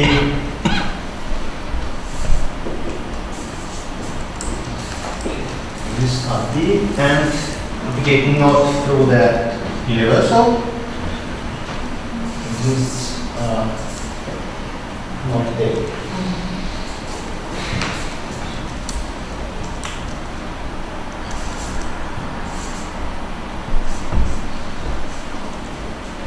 This is our A box.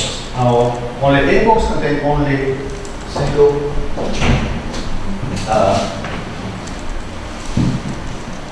constant assertion. Right, so what we do now? Okay, we need to create a set of, start with this A box, right, and use rules to expand it to see whether we can build a complete English-free A box. Okay, let's try to do this.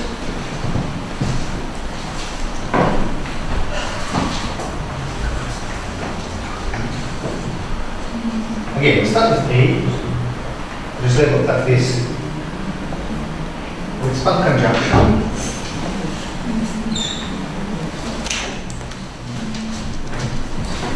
Adding two conjuncts to the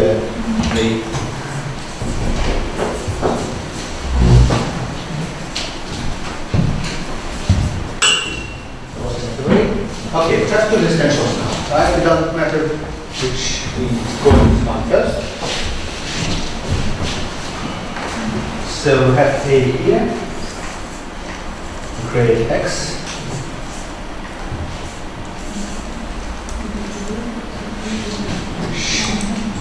has B in it, and the R, H, and then it's R, row, and it's A and B, A and X, sorry. And we're done with it. Second one is this are not A, so we again. We do have an RH, but we don't have, yeah, let's go to the rules. Rules. Yeah, just have right, A is not blocked because it's one from the A box. So we do have some X with the RH between the two. But there is no not A in there. So the condition for existential holds to create a new not Y, individual Y, we go to not A, and say that A and Y are And okay, we don't have any definition. We have an empty T box, no definition for B. So we're done here, no definition for node A. We're done there, and that's it. So here we have a complete and clash-free A box. So going back to here, we said that this doesn't hold, right? Our new ontology with an empty T box and not too complex A box is consistent. Which means, if we go back and look at the theorem,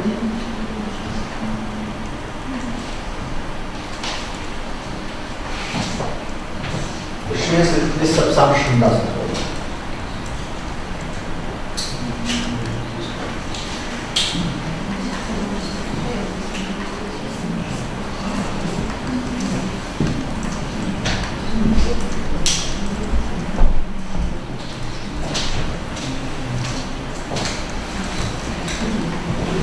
Right, so again, if you do it for the first time, it's probably just too many things to do, too many things to remember.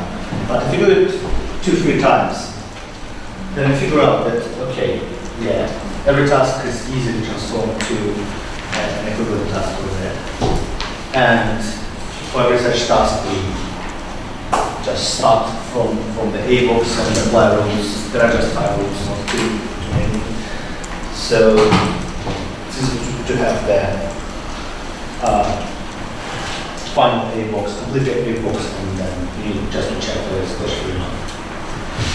Right. So we're done with this. Hopefully, any questions?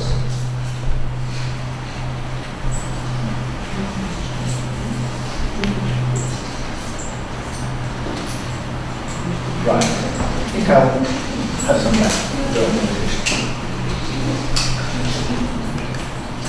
Right. If we try to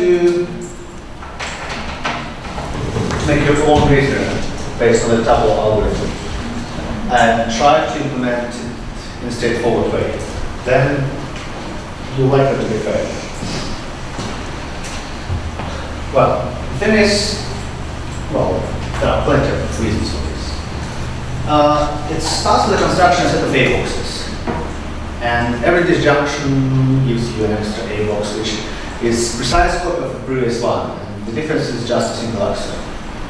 And this is really a waste of space. What we can do just one A box, like very similar to what Boris did yesterday. Here just a single A box. And then having this junction, choose one of the alternatives. And keep going. But remember the branching. Remember the state of the A box in which you did the branching. And if you go and found a clash, this means that this is not a way in which you can find complete and clash-free A box, right? Because you already have a clash. Even if you complete, if you expand it, it wouldn't be clash-free. So you can stop right now and go back to previously the branching point you made. And okay, it's the only way we can change our decision, right? And choose another alternative and try to go this way. If all the alternatives are done and you still have clashes everywhere, this means that okay, it's we couldn't do anything. This means that the ontology is inconsistent. So having just one A box and a bit of bookkeeping information, which allows us to remember which points we did branching, really saves us a lot of space. Actually, exponentially, the saving of space is exponential with respect to the set of ontology. Right, but still, every A box could be exponential size with respect to the set of an ontology, with the exponential many individuals, which is that. And so goes really good. In order to do really practical reasoning, we need to use optimizations, because we know a few tabular reasoners right now which are very fast and very efficient. And so what's so good about tabular? So one of the things is that they really have plenty of ways to optimize it. Optimizations can concern more or less every aspect of the algorithm. It can concern pre-processing stage when you just simplify things in easy way, in smart way, in very smart way. It concerns the application of rules, how to choose strategy to apply them, what to do, how to properly explore the disjunctions, how to do things in every stage, how to save us from redoing experiments again. Plenty of opportunities to optimize. And they help in many cases. Many is in quotes because, again, the algorithm itself is exponential. So, which means that it's always possible for every algorithm, for every implementation, however optimized it is, of this type of algorithm, it's possible to construct an example of which behaves very badly.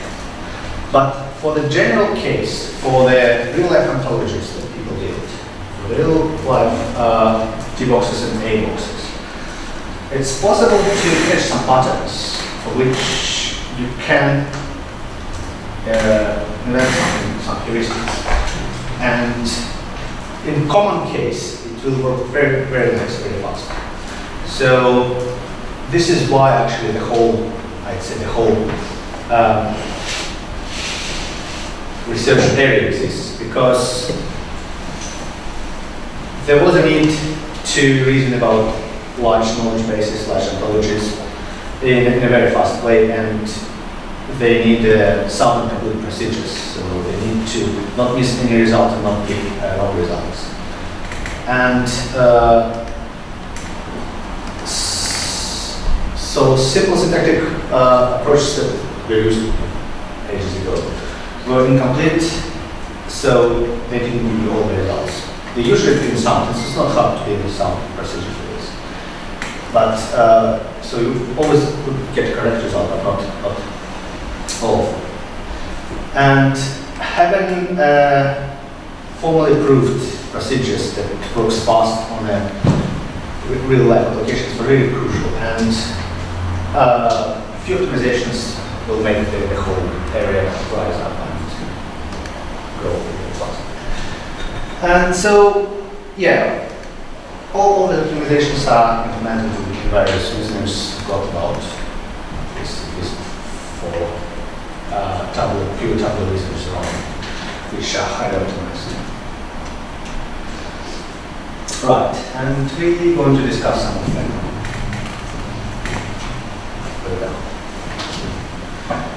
Right, let's start from absorption.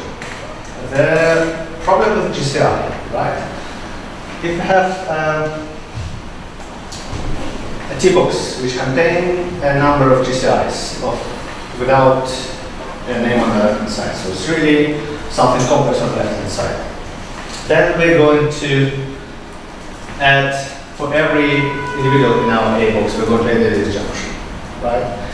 For every axis, which is really, really bad.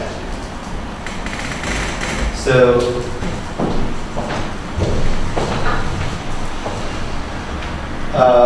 yeah, it doesn't really matter. Well, I assume we still have a single A box, right? With remembering the branching points and doing the checking in case of clash. So have a single A box, right? This doesn't apply here because no left-hand sides are constant names. So for every non-blocked A, we add this junction if it wasn't there. So for every A, so it's size of A box, right? roughly speaking, because there are not too many block nodes there. For every axiom which is n, right, we have already n times size of an A box disjunctions. And which disjunction is a direction point. So we need to keep this thing, go down at some point, we found a clash, go back and then redo stuff again and again. It's very inefficient. So yeah, we have too many options to choose from and too many things to explore to really do anything useful. Right, so, but if you look at the real life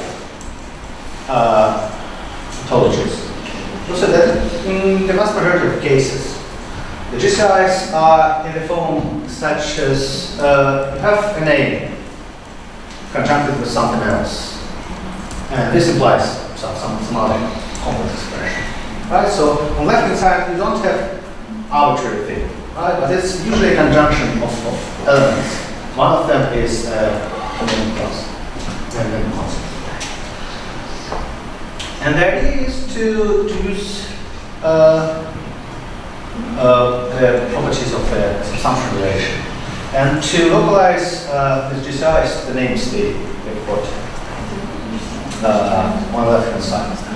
So out of the elements of conjunction here, we choose a name and keep it on the left hand side alone. And this is equivalent to move the rest to the right hand side, negate it, and disjoin to C. So, right, if the axiom looks like a human who owns pet, some pet is something, I don't know, pet owner, for example, right? It transforms it, it's a GCI, and we need to have disjunction everywhere, but if we can transform it into the human is either not a pet, or either it doesn't own a pet, right? Or it's a pet owner, or whatever C is.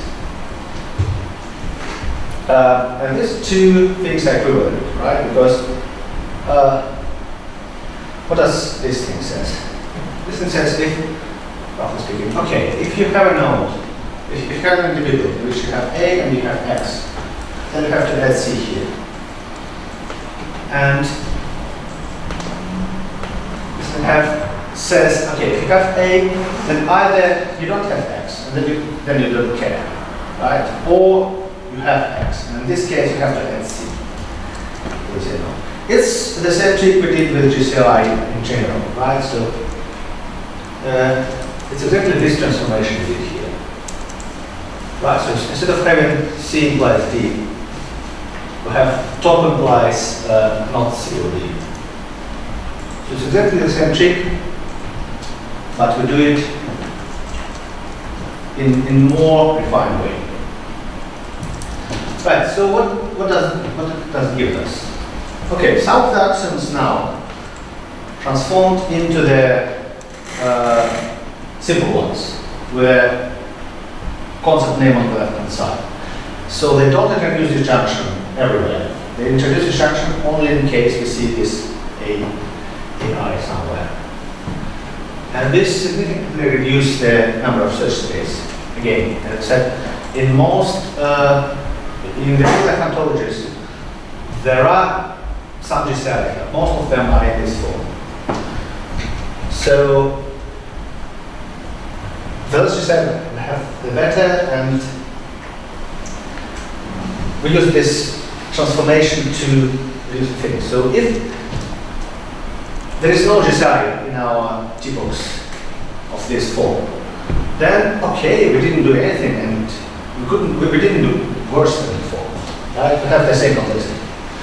But if something, if single axiom is observed, right, we get rid of one disjunction per individual, which is not in AI, which usually is a lot. And again, in best case, everything would be localized, so no disjunctions would be applied at all. Right. Any questions on this? Okay. Right. Back jump. So we keep. We now get rid of the set of A boxes, right?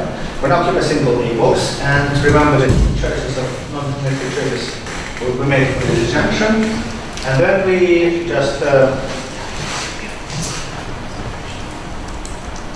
If we find a clash, we go back to the last non-deterministic choice and then try another one. So we don't jump in because we might just miss opportunity. But what if we have, for example, this crazy expression, right?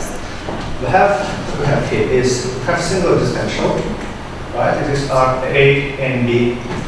We have a long disjunction, set of disjunctions, and then we have for all R not A, right?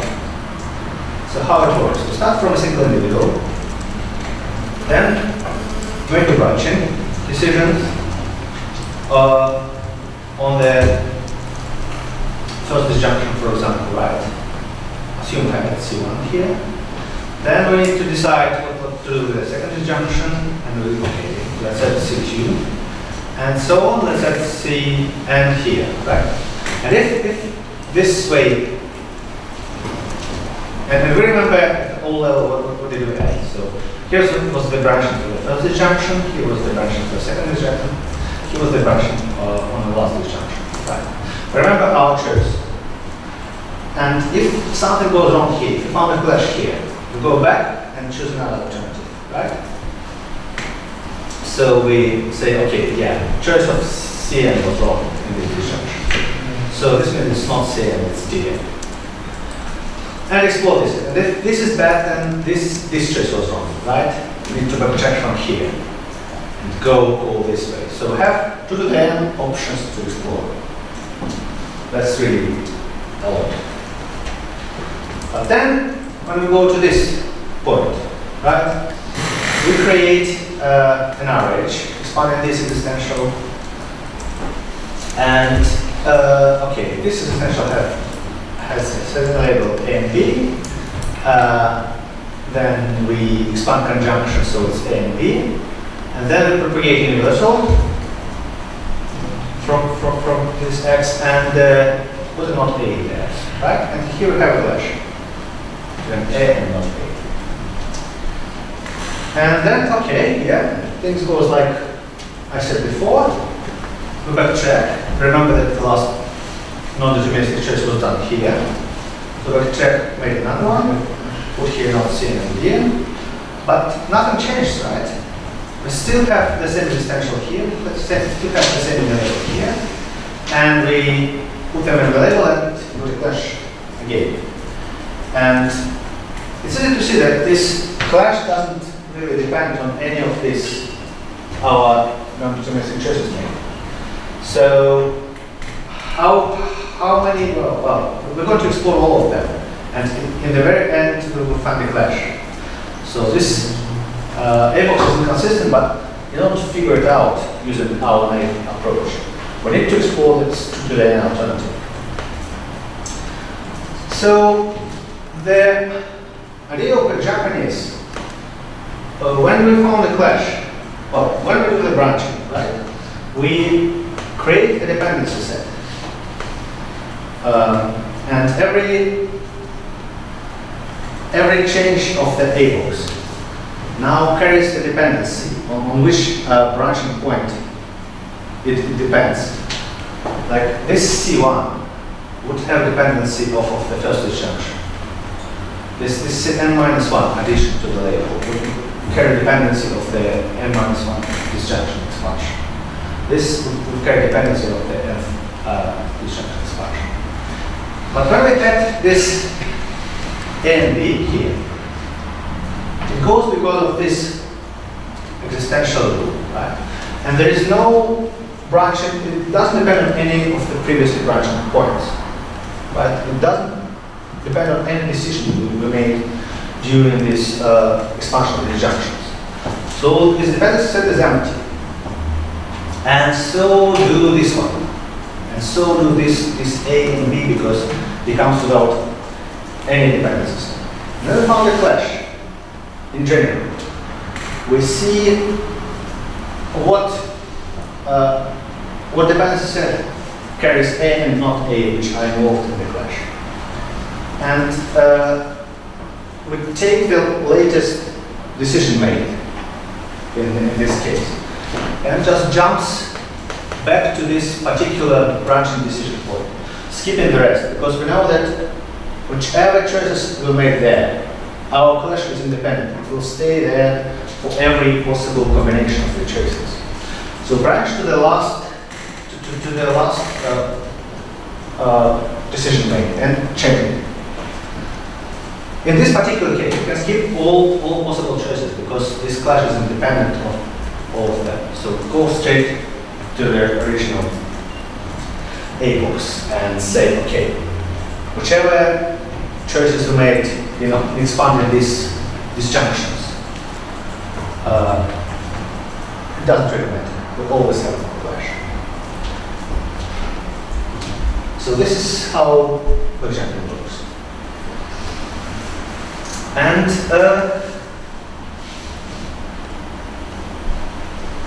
right, so what else? What else? Well, ILC logic extends proposition logic, right? We have all the conjunctions, operations similar to conjunction, conjunction, and negation. So it's just like a Boolean proposition logic. And the consistency checking includes the checking of satisfiability of a concept. It has some more things, which we just had some other optimizations. But all the optimizations that developed for set checking, for satisfiability checking in the Boolean logic, position logic, all applied here. So you can just look at any optimization paper made for the satisfiability checking and grab the algorithms, implement them. And they work really well again because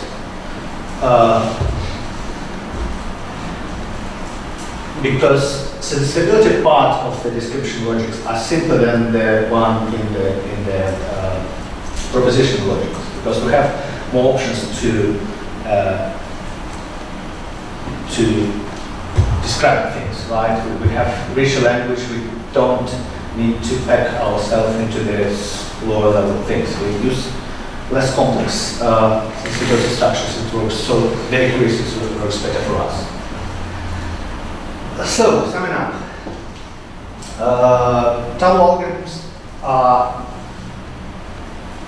quite straightforward. And straightforward implementation is very efficient, but they can be optimized in many ways in different stages of the algorithm of a tool, let's say, right? From very beginning, from optimizing the structure of the ontology down to very detailed optimization of data structures and all that.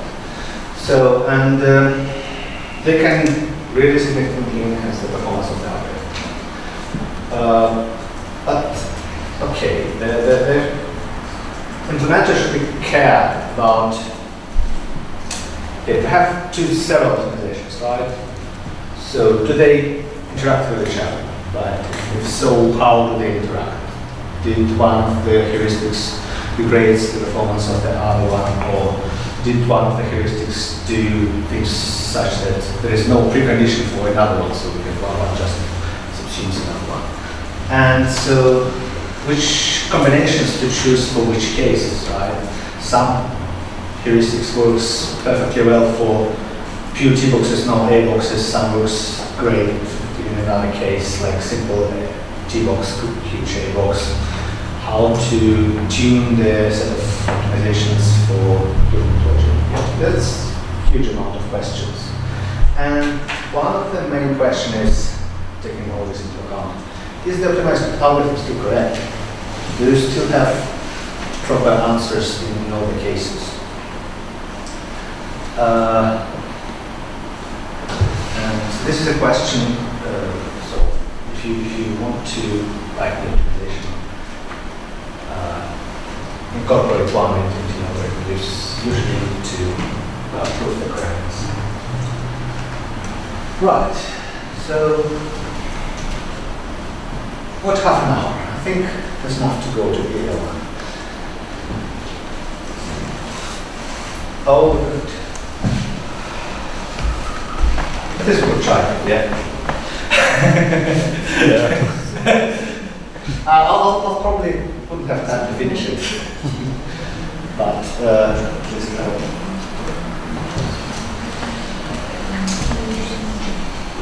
try to do something. Right. So, the reason with ILC was the problem, right? Why use DL? Why start thinking about it at all? Reasoning in ILC is intractable, right? So, for every algorithm, for every how optimized is it, it's possible to find a task problem for which it will work exponentially slow, right? Even if it's not naive implementation with a set of A boxes, but a single A box with checking and jumping, whatever it is, it's still slow in general, in the worst case. So, and the thing is, okay, right, can we probably, we want to speed up a bit, right? Can we probably give up some features? This might allow us to do something more efficient than what we have on the exponential size. And actually, yes, we can. So let's have a look what we want to do. In the very beginning of the in the ontologies and T-boxes, one of the main reasoning algorithm, let's say, was structural subsumption algorithm, which uses a structure of a concept expression and hierarchy, concept hierarchy, in order to figure out which subsumption could be possible using just syntactic reasoning. So if we have a T-box like this, right? A is equivalent to C and exists on D, B is equivalent to C prime and exists on D prime, and C is a sub C prime subsumes C and D prime subsumes D. Right? What does it mean, roughly speaking? So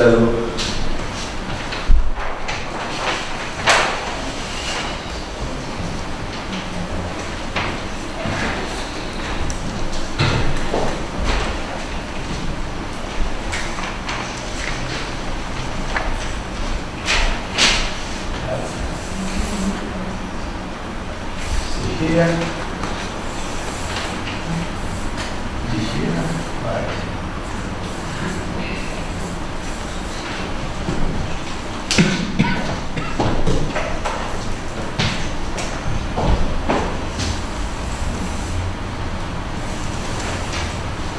C prime here, which covers all the C. D prime here, which covers all the D.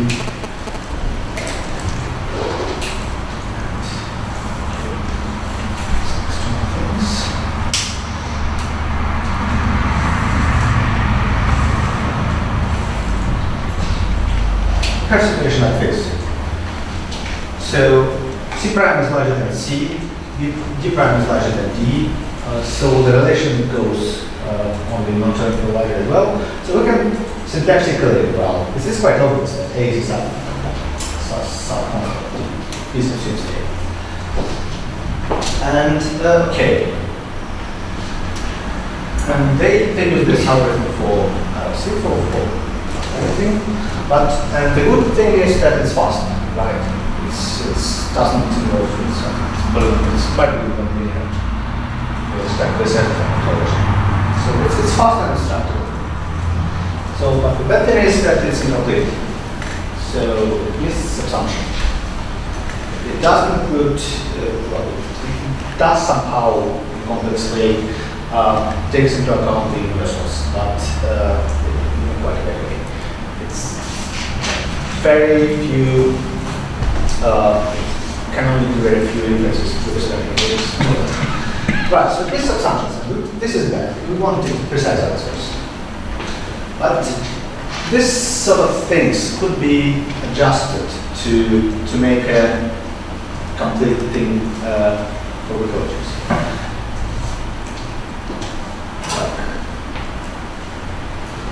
Like right, so again, this matrix is the same, and L is sub-logical of C, which doesn't contain negation at all, doesn't contain universals at all, so it only have concept names. It has top, no bottom, so no negation is no bottom. Conjunctions of the things and essential restrictions. And concept inclusion axioms, again, complex concept of any SI.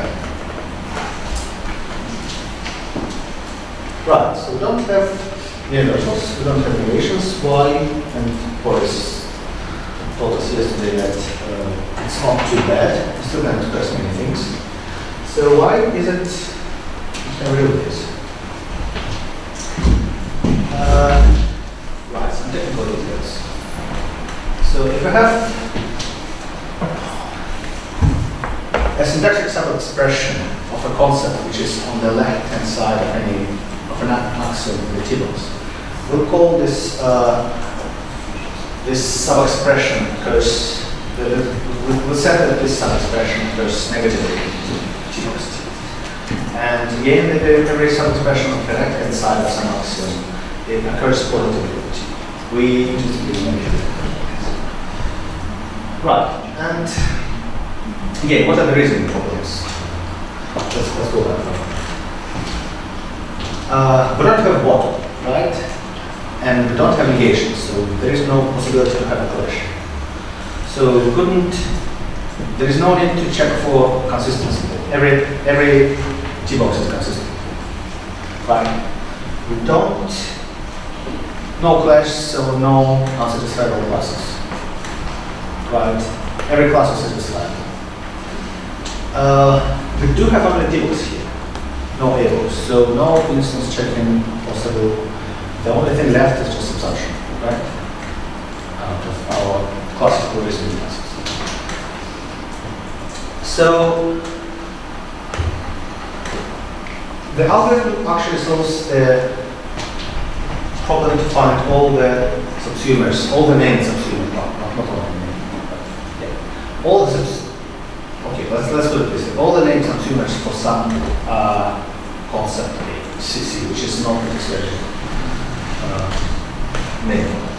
So we take an expression and give it to the algorithm and then get back a set of concept names, which is which all are its subsumers.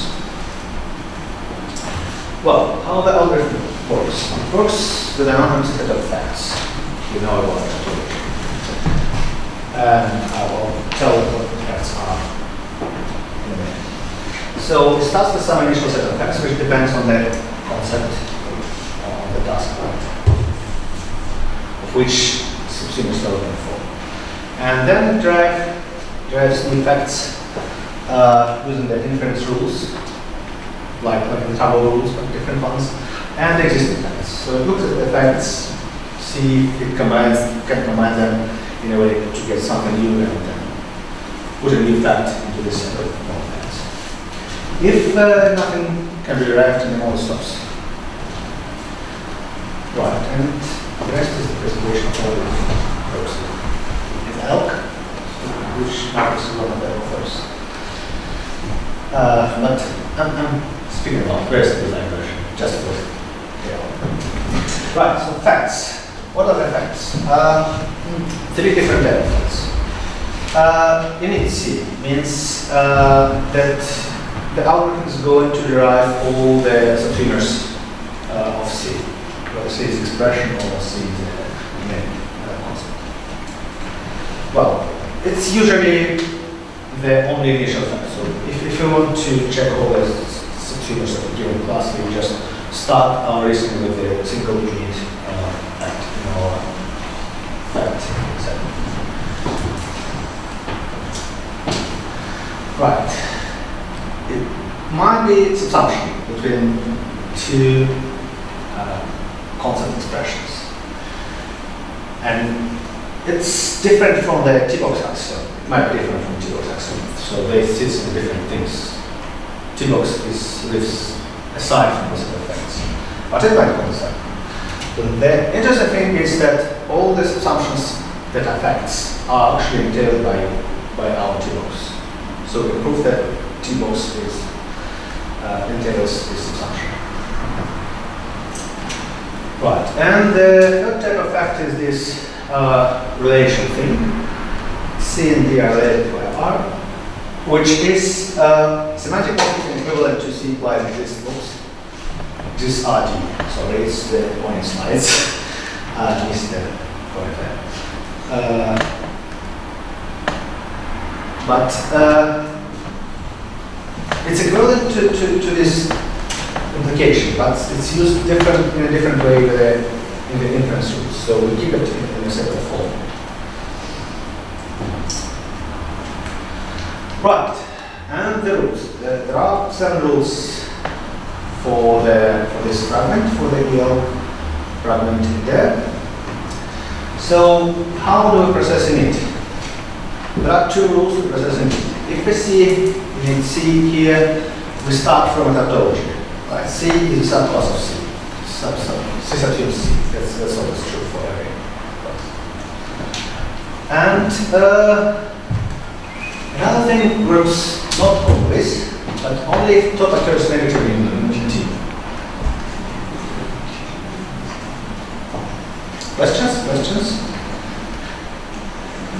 Right. So if top occurs negatively in T, means we have an axiom top implies something in our T-box. Right. In this case, if init C is one of our facts in our tautology, in our fact base, we add to fact base C is a subclass of top. Is anybody familiar with notation or? No. Okay, right. The rule application is as follows. The thing over the line is a premise. So if all the facts in there are in the fact base, it applies. And this is a side condition.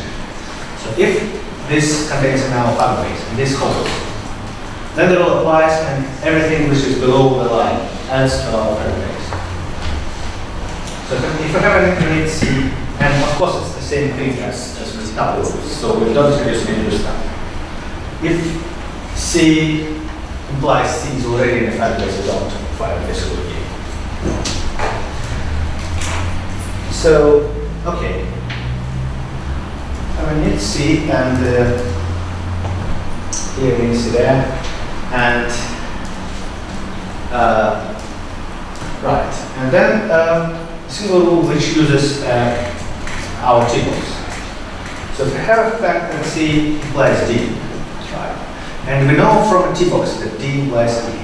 Here C, D, and E can all be complex constant expressions. Then we add to our fact base the fact that C implies D. So it's just a transitivity of a subsumption relation.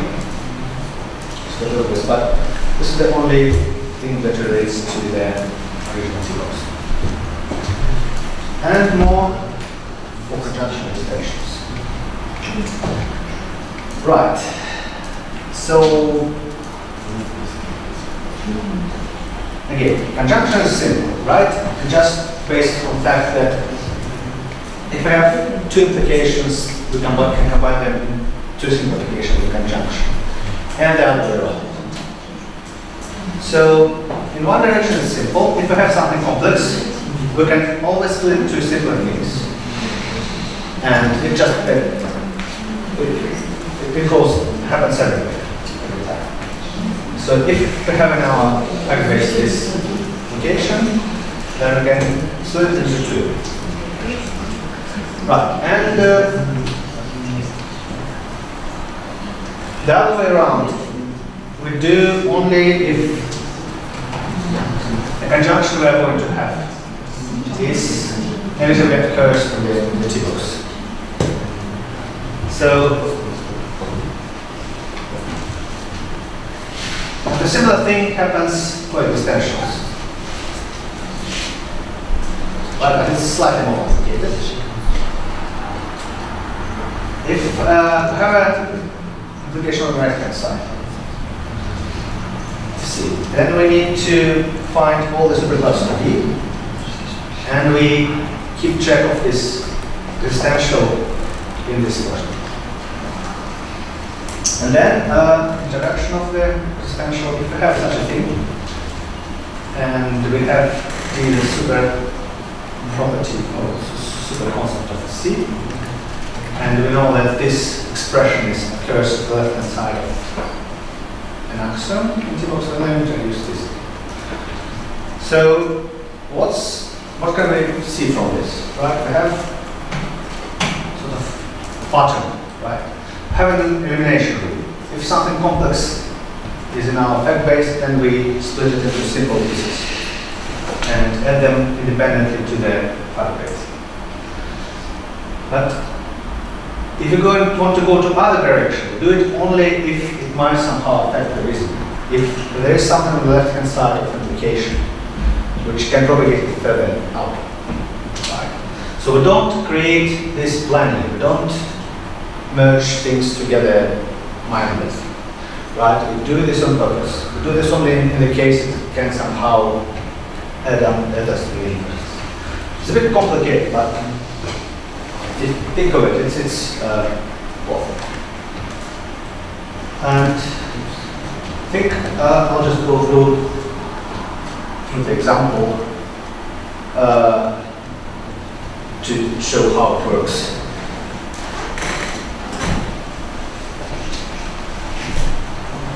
Right, so what we have to remember is, let's do it here.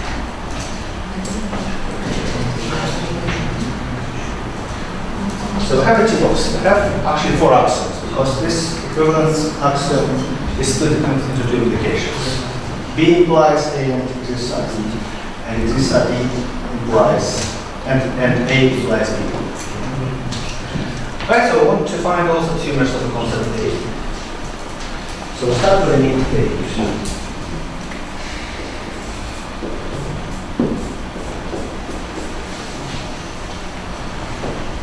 Right. So no more facts, just this one. Okay. What do we know about E? We can derive that A implies A.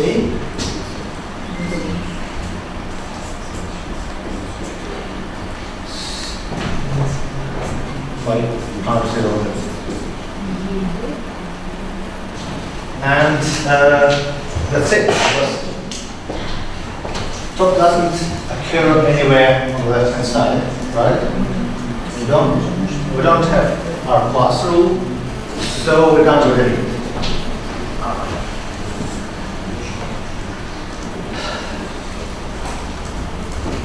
Okay, A implies A.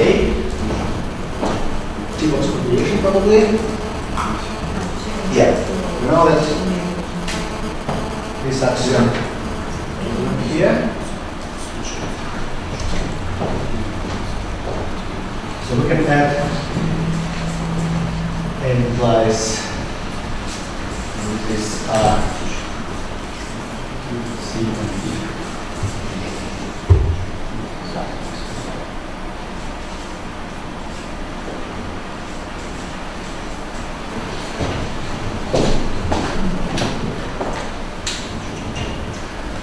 Anything else? No. We did this one.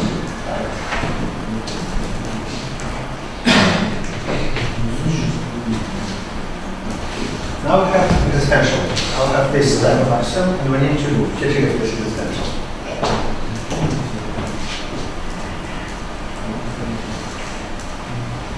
So we've got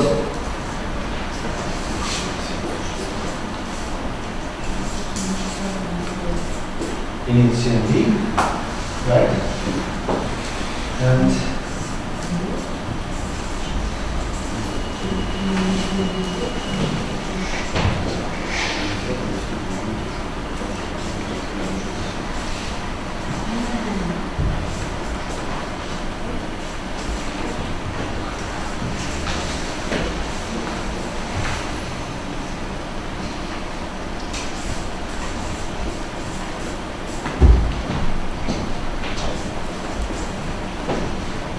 So I'll just keep track of what came from what fact.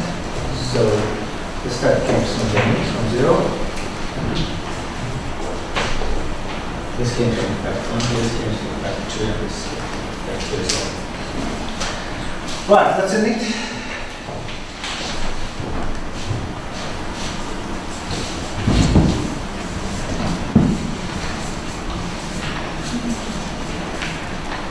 Again, we're done with it.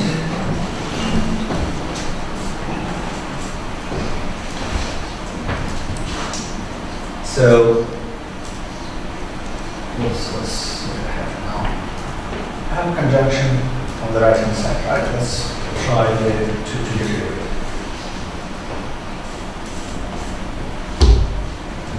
C and D plus C.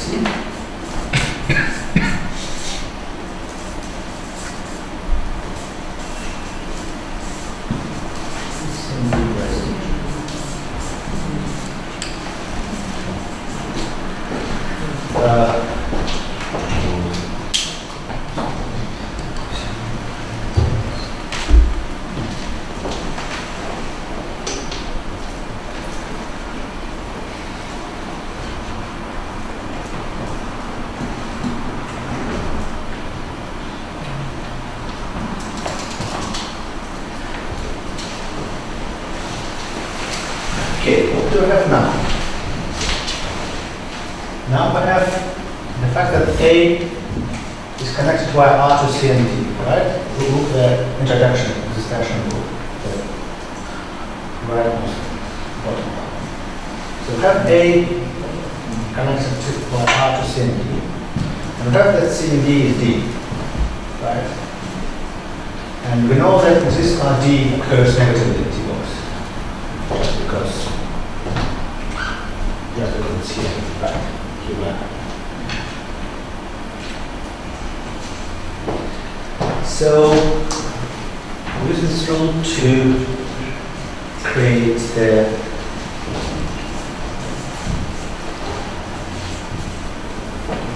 A implies increase done by 4 and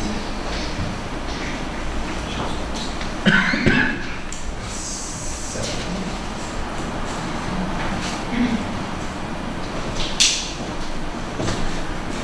But what's now? Now we have A plus exists at B in our fact base, and we have exists at B plus C in our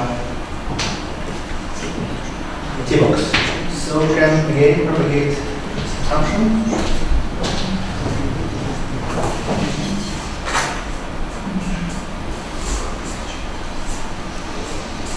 Let's see via it.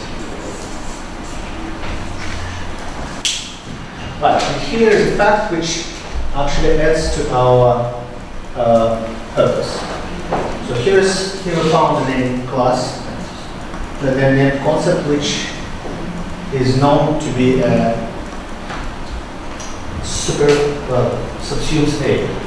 So we know that T-box actually declares that A is a subclass of A is a subclass of C.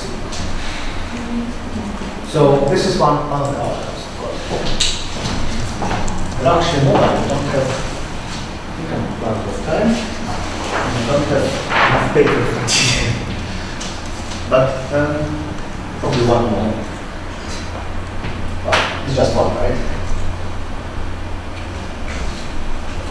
Okay, let's look here.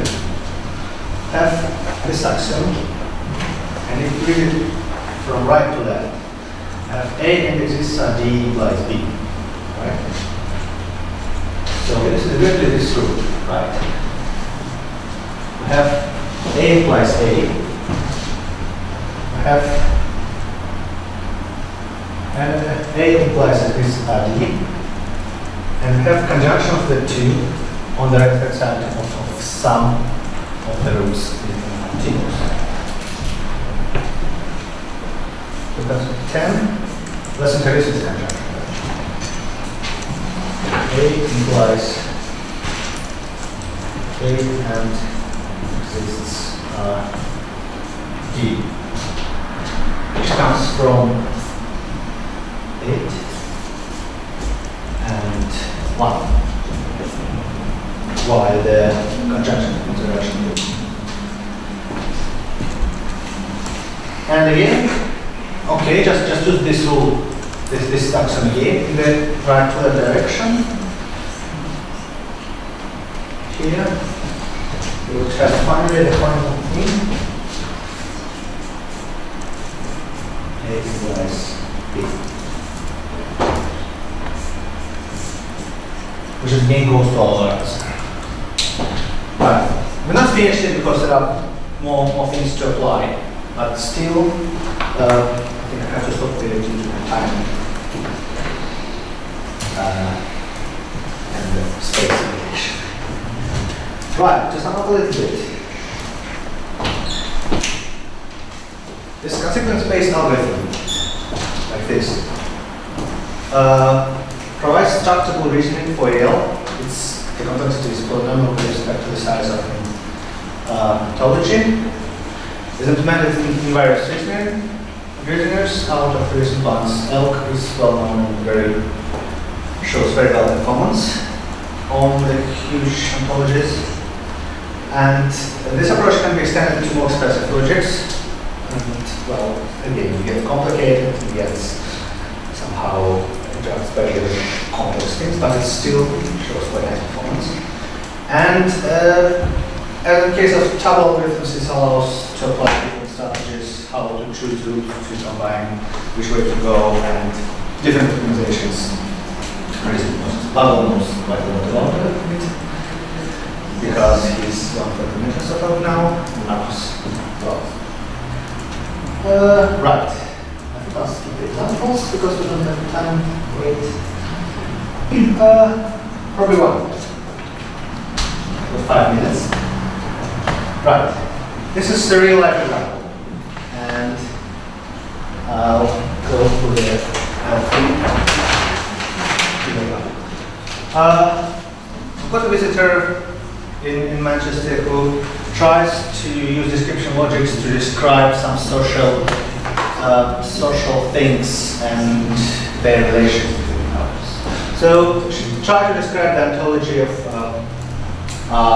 homeless people, right?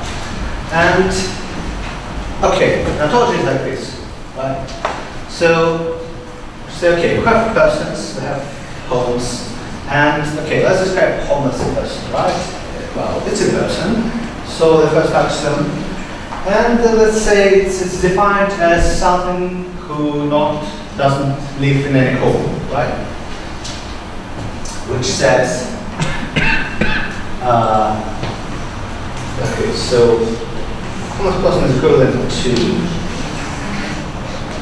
not exist some home in which it lives. And we also have in the ontology this GCI. So if something lives in something, then it's a person. So this is a standard, strangely looked axiom, number 3. Shows that, says actually that the domain of lives in is a person. It's a standard way in description logics now to say that if we have a lives in edge within 2 nodes, then at the beginning of this lives in edge would be a class person. Right, quite obvious, right? Quite trivial. Three axioms, everything seems fine, everything seems same. So any intermediates you can find here. Something unusual.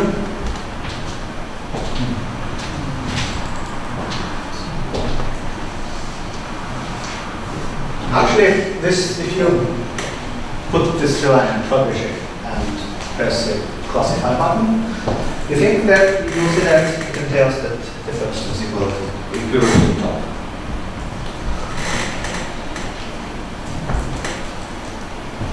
And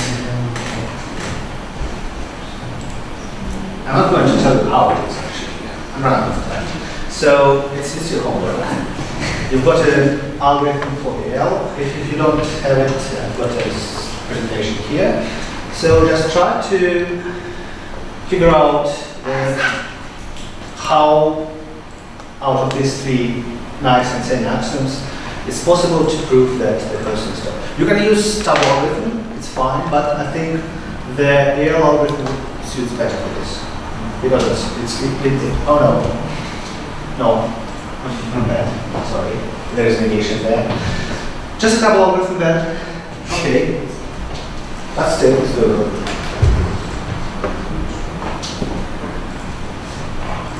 Right? So that's it. I would like to thank